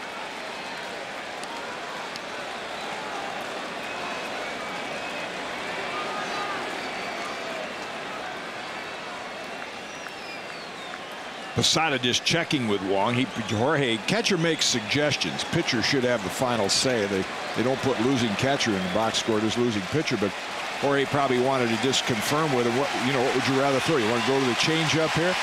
It's been a good pitch for him. 108 is the season-high pitch count for Wang. 105 was the previous high. Runners go. Grounded to Phillips. He's going to flip to Wang, who beats Crisp to the bag. So Wang works out of trouble. No runs to hit, 1 error, and 2 men left on base at the end of 6 1/2. It's time for the 7th inning stretch here at the stadium. And everyone here at the stadium is about to honor America as we listen to the voice of Yankee Stadium, Mr. Bob Shepard.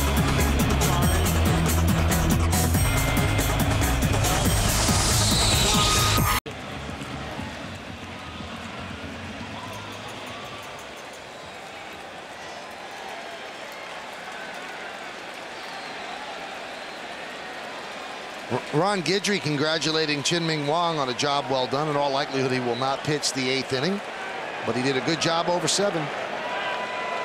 Win against form. Usually he's economical in the early innings, does well, and then has a little trouble. Tonight he struggled as far as his control early on, and then settled in, did a great job. Looks like Farnsworth will get the call in the 8th inning. No surprise.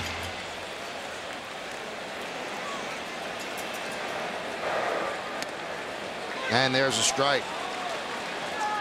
So it'll be the bottom third of the Yankee order. Rudy Cienez warming for the Red Sox. Andy Phillips, Bernie Williams, and Miguel Cairo. Phillips has a 7-game hitting streak on the line. Count 1-2. Phillips flied to right and struck out.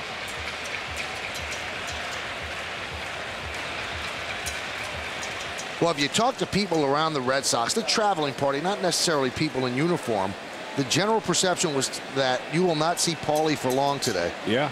And here he is in the 7th inning, pitching very, very well. Not at all unnerved by a crowd of 55,000 plus.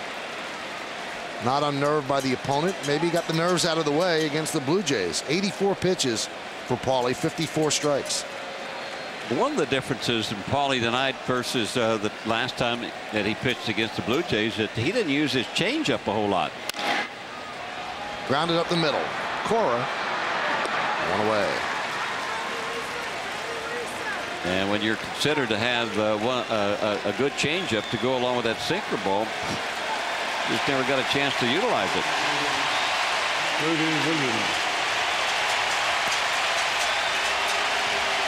Bernie Williams with a home run in the 5th inning, gets a nice hand as he walks up to the plate.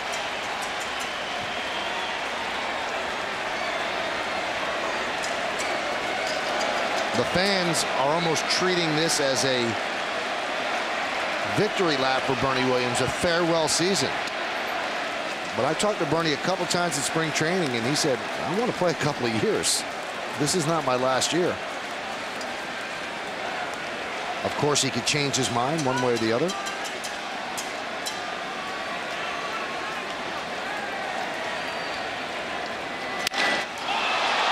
High fly ball, right center.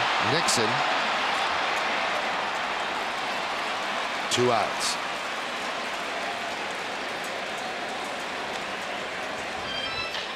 What that changeup can do to you, that's what we were talking about, that change. It would look like it's a pretty good pitch, but it gets that hitter just a little bit out in front, you know, and you got to watch Bernie just a little bit out in front, so you got to kind of lift it. It makes you want to lift the ball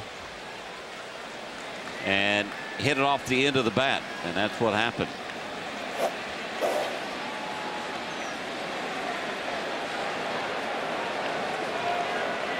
Here's Miguel Cairo with 2 outs in the 7th. And the pitch is high. Cairo, one of the Yankees' 6 hits. He's 1 for 2. Great guy off the bench for the Yankees, filling in now for the injured Derek Jeter. Can play all the infield positions.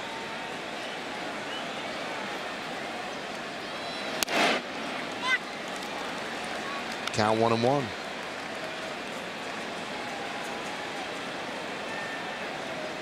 Jeter missing his 2nd straight game.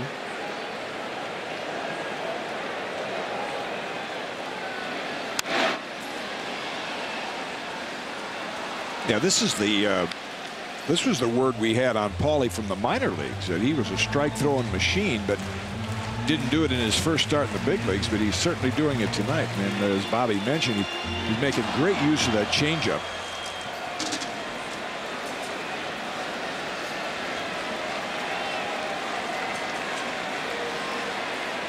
One-two.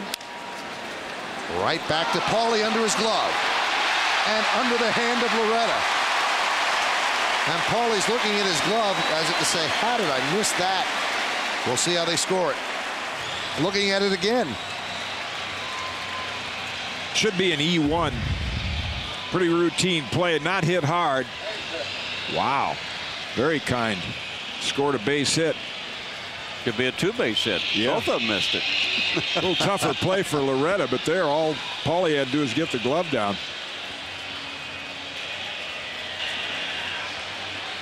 Bill Shannon, the official scorer, quickly said base hit. Well, every time I see somebody try to pick up that ball with the bare hand, I always think of back with Scott Brocious at third base. I think he was about as good as anybody I've ever seen. When he put that bare hand down and that bare hand met the ball, he didn't miss it.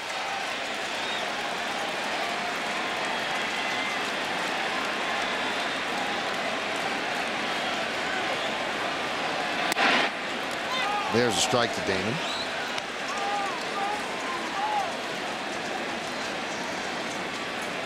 Cairo's got 4 stolen bases. I mean, you know, he is somebody that you just cannot ignore over at first.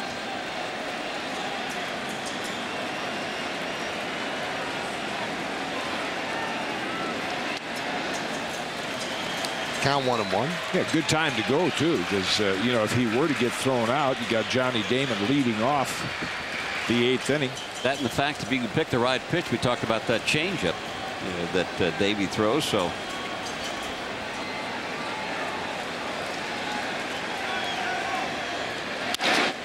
there's a base hit by Damon. Served it into left field.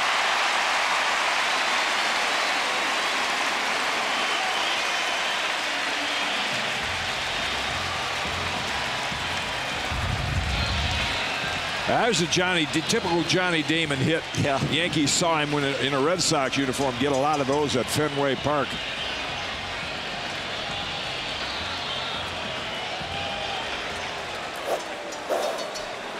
Al Nipper, the pitching coach, going to come out. I think the only thing Paulie's doing right now is stewing over that ground ball that he knew he should have had been out of the inning. Hey, Yankee fans, always traveling and missing games? Watch Yankee games live online whenever you are away from New York, exclusively from MLB.tv. Yankees.com has more live games than anyone else. Yankees.com, where baseball is always on.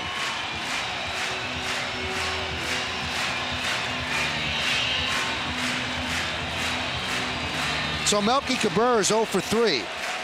His 8-game hitting streak is on the line. A big moment for him and for the Yankees. First and second, 2 outs. Bottom of the 7th, game tied at 1. Pitch is high, 1-0.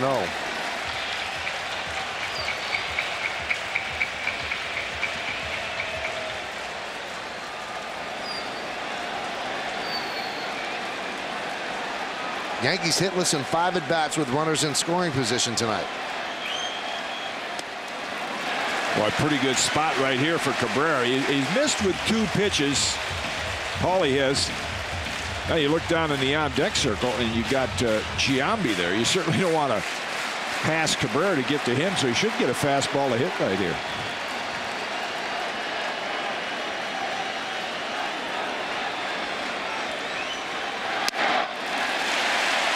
Count 3-0.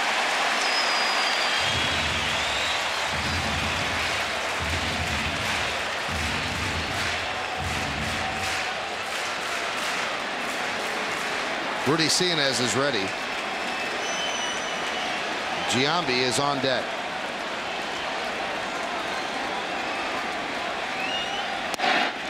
Missed outside, bases loaded. Boy, it's a tough walk for Terry Francona. This kid pitched such a great ball game and is just missing that little tapper back to the mound that's gotten him in this fix. Well, the Red Sox won at length out of Paulie. He took them 2 outs into the 7th inning. And he just said, you pitched your butt off. And he did. And Paulie departs, and he leaves the bases loaded for the Red Sox bullpen. Giambi's up with 2 outs next.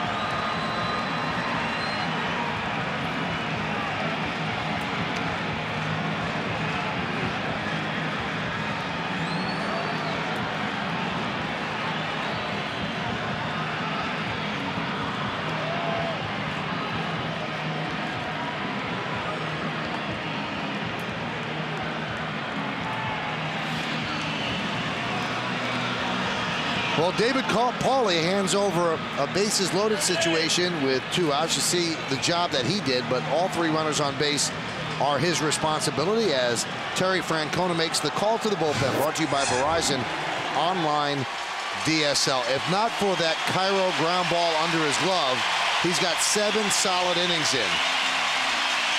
But Francona making him feel good, as is David Ortiz. Everyone knows how well he pitched, but how his record turns out is up to Rudy Cienez. You see his numbers. Bases loaded, Cienez against Giambi. 1-0. Now, the one thing the Red Sox cannot do, they don't have a left-handed thrower in their bullpen. And I actually think that Keith Folk is not even available tonight. He's had a bad back. Of course, he's been a little bit ineffective this year, too. But Count goes 2-0. No place to put Giambi. You normally would see in this situation here, you know, a specialty left-hander to come in to pitch to Giambi. You'd see Mike Myers, but he's in pinstripes. He's with the Yankees. And they have 7 pitchers in the bullpen, all right-handed. The 2-0. Big healthy cut for Giambi. Looking for a power fastball and took a little bit off of that.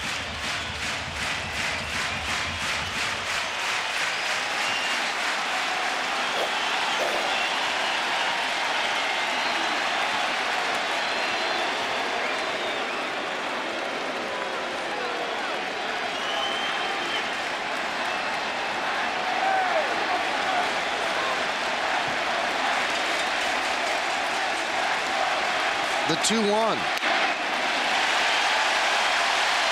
3-1. Well, you couldn't have a better hitter up there from a Yankee standpoint for a guy who's not going to offer at a pitch outside the strike zone.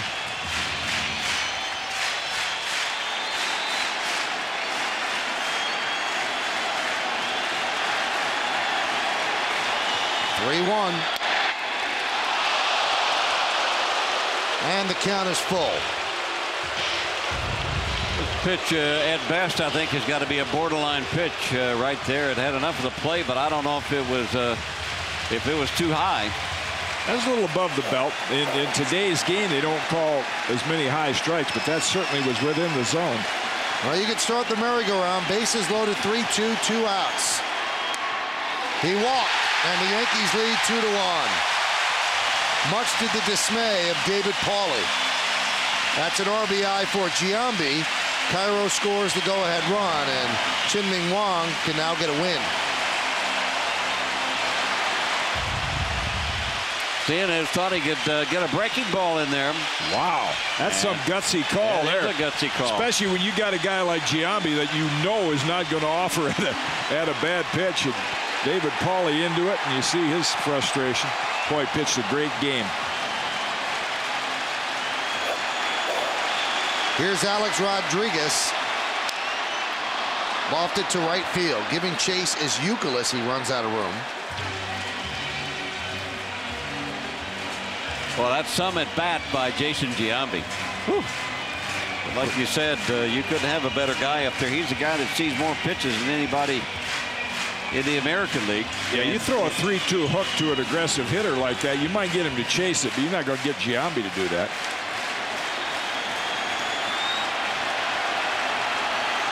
Giambi picked up his 47th ribby. Kurt Schilling starts tomorrow night. Foul back.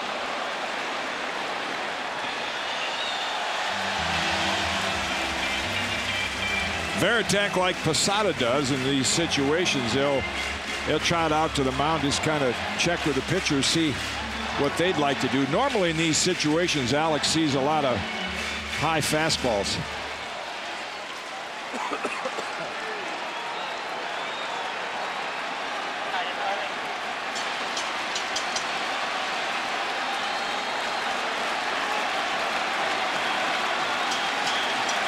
The 0-2.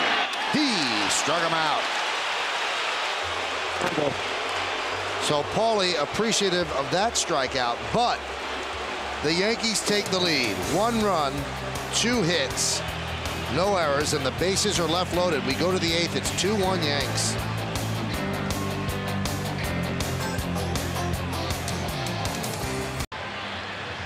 Yankees lead 2-1 as we go to the 8th. Let's take a look at the Dunkin' Donuts in-game box score for the Red Sox. America runs on Dunkin'.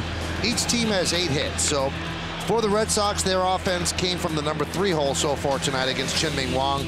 A long home run by David Ortiz into the right field upper deck. Karen back out onto the field. Manny Ramirez 2 for 2. Top of the order's done well. Trot Nixon and Jason Varitek have been held down. Mike Lowell 2 more hits. Youkilis a hit, and Alex Cora 0 for 3. So that's the Red Sox in-game box score. But they will not be facing Chien-Ming Wang. That's who that box score was put up against, and now it's Kyle Farnsworth's turn. And you see Farnsworth's numbers, a hit per inning, a little high walk total, but a lot of strikeouts. And when you look at the do-ups, Loretta, Ortiz, and Ramirez, you think, well, you worry about Ortiz and Ramirez, obviously, if you're Farnsworth, but Loretta's the guy who's really had a lot of success against him.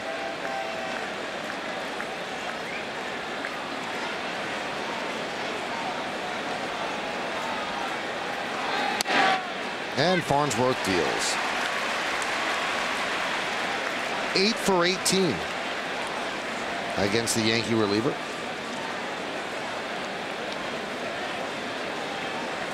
Farnsworth has not pitched in 4 days. Last time June 2nd at Baltimore.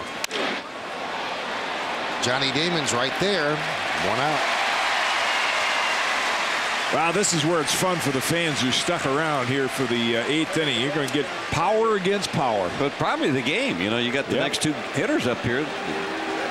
Yeah, even though if the Yankees, if Farnsworth gets him out, Mo will come in to try to get the save, but it's Farnsworth here that has to pitch against the tougher part of the lineup.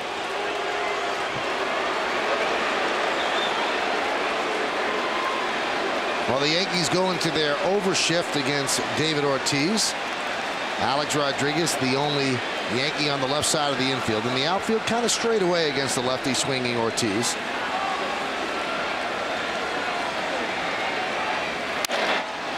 Popped up, but foul. That's that good fastball. That was that inside pitch. We're going to take a look at the 3rd inning home run that he hit. Put the Red Sox out in front, and it got out in a hurry. Off the hands of the fans up in the upper deck. Bounced back onto the field.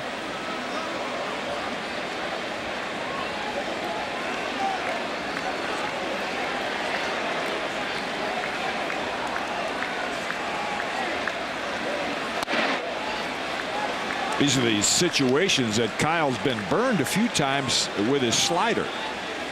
And talking to Joe Torre about that, Joe in turn talked to Bobby Cox in Atlanta. He said, you know, it'll frustrate you sometimes because the guy throw 100 miles an hour. Sometimes he'll get touched up on his slider, but overall get a lot of guys out with it too. So you live with the ones that he hangs, and you appreciate the ones that he gets strikeouts with. Yeah, and that was a 97-mile-an-hour fastball there, and you could see Posada and Farnsworth trying to nip the outside part. Stay away if they can from that power of Ortiz. With that kind of fastball, you can also pitch up in the zone a little bit more. Hard to get on top of it from a hitter standpoint. Like that there. 96 miles an hour. Country hardball. Now, we've seen Ortiz. He doesn't usually miss that low ball, but sometimes he has a little bit of a harder time to catching up with the high fastball.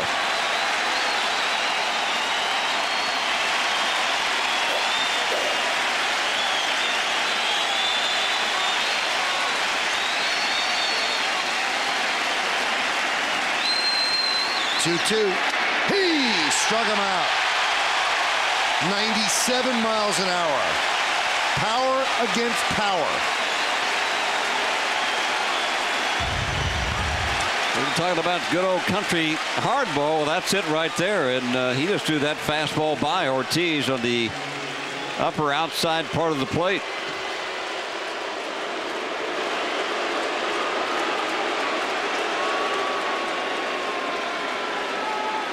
And now here's another big league matchup. Manny Ramirez against Kyle Farnsworth. One more look at Ortiz going down on strikes. Ramirez 2 for 2 tonight with a walk.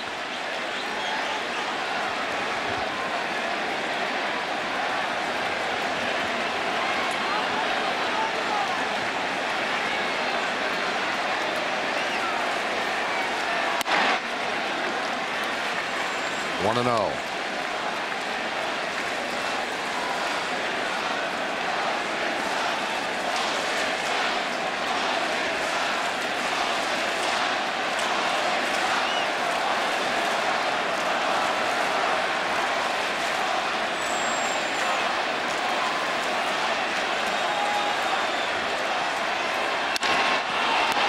Deep fly ball, left center, giving chase is Cabrera on the track at the wall, leaps, and he makes the play! He made the play! He took away a game-tying home run for Manny Ramirez.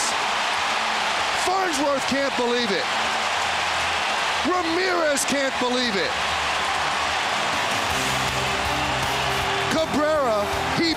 moves it. Oh, what a play by the 21-year-old rookie.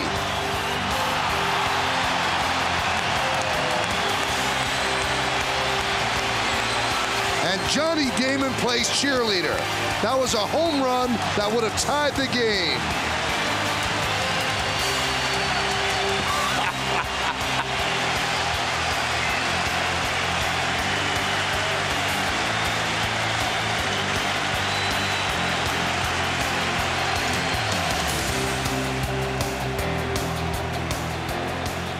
Doesn't seem like that bad of an outfielder anymore. You know, even Manny Ramirez, the guy that hit the ball, enjoyed this play here. Let's take another look at it.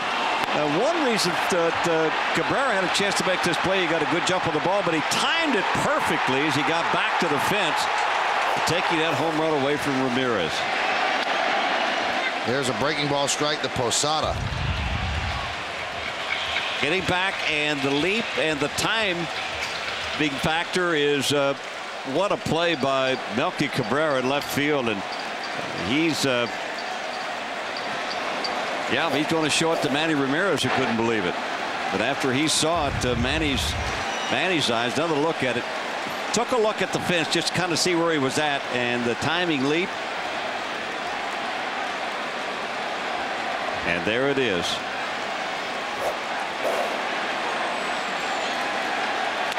Boy, the reaction of Johnny Damon was priceless. First of all, he went up with the catch for him. Manny Ramirez couldn't believe it either. Yeah.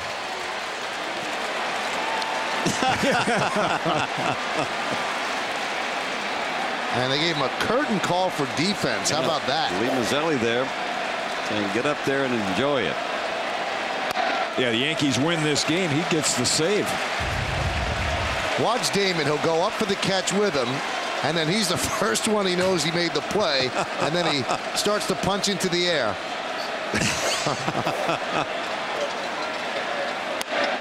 Unedited enthusiasm right there by Johnny Damon. But we mentioned earlier, this is so much against form for these two teams. As hot as this rivalry's been, it's usually blowouts. You don't often see low-scoring games like this, and games decided by great defense. And Posada down on strikes. This is priceless too, Michael. Watch David Pauly.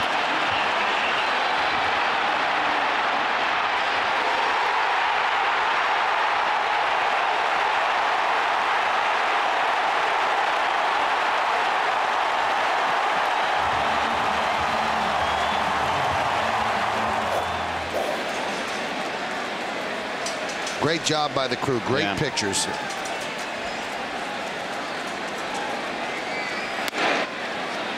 It's the Canoas outside.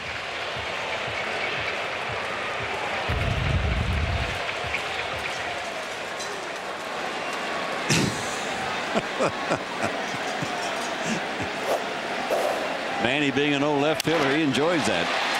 Base hit by Cano. He's 2 for 4.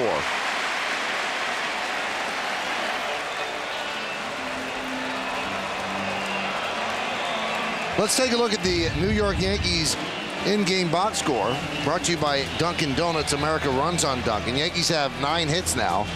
Cano's 2 for 4. Johnny Damon's 2 for 4. And 2, 3, and 4 in the Yankee order. Has really not done that much today. A couple of walks and an RBI on a walk, but Jorge Posada's 2 for 3 and Miguel Cairo 2 for 3. Bernie Williams with that home run. Cano goes, and he's in there. Boy, Veritek had no chance. I mean, Cano just gambled with Cienez that he wasn't going to give him a look, and he didn't. He barely picked his foot up, and Cano was on his way to second base.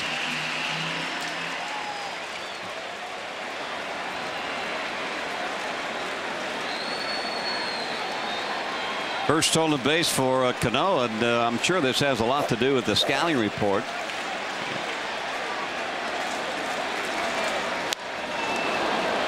Yankees have 9 hits, and they've had 12 consecutive games of 10 hits or more. And if they get one more hit, it'll be 13 straight, and that's the most of any team since the expansion era of 1961. The 97 White Sox and the 99 Red Sox also had it in 13 straight. Strike 3. Andy Phillips is down. So he is 0 for 4. Time for the out-of-town scoreboard, brought to you by Jeep, makers of the all-new 2006 Jeep Commander. Mariano Rivera's getting ready.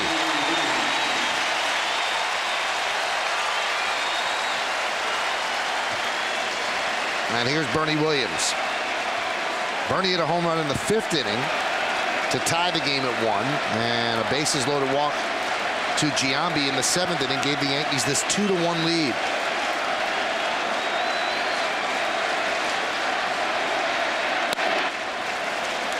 One and 0. I would think if they fall behind, they got a parking place at first base. I know Cairo's a pesky little hitter, but I would think with a parking place here, they're not going to give Bernie anything good to hit. And if they fall behind him 2-0, they might just put him on. Manny Del Carmen and John Papelbon. Chop toward first. Youkilis gobbles it up, and he will beat Bernie to the bag, and that will do it. We have played 8. Yankees lead 2-1. And why do they lead 2-1? Because of a great play by Melky Cabrera in the top of the inning, robbing a home run from Manny Ramirez. Mariano Rivera will try to close it out next.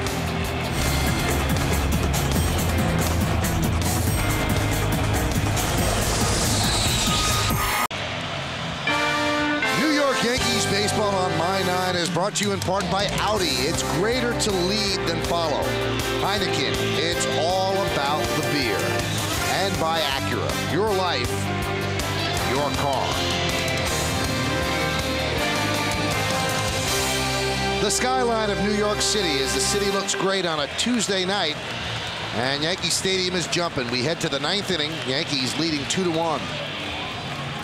And they turn it over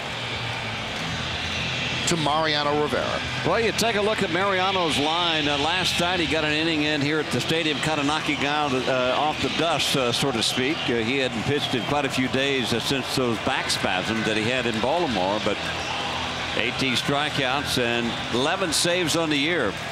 And he's got a chance to save another one tonight for the Yankees. They're trying to win their 2nd in a row.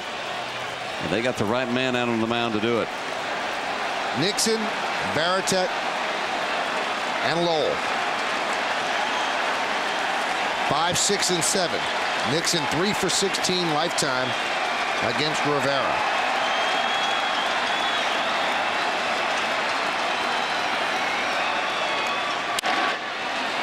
Popped up shallow left. Coming on is Cabrera. Going out is Cairo. And Cabrera with the call and the catch.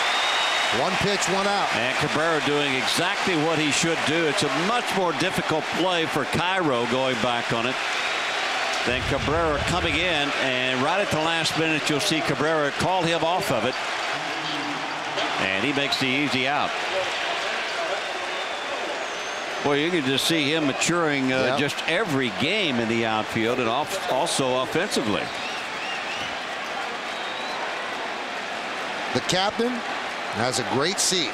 Not the one that he wants, but a pretty good seat. Pitch to Varitek is a strike.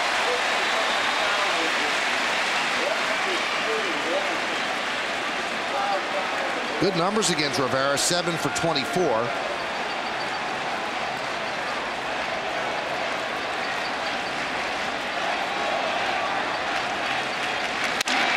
Hit sharply at Andy Phillips. Knocks it down. He'll take it himself. The Yankees are 1 out away. Tonight after the game, keep it right here on My 9 News for highlights and analysis of tonight's action. The ChevyOffers.com Sports Wrap-Up. Tonight after the game, only on My 9 News.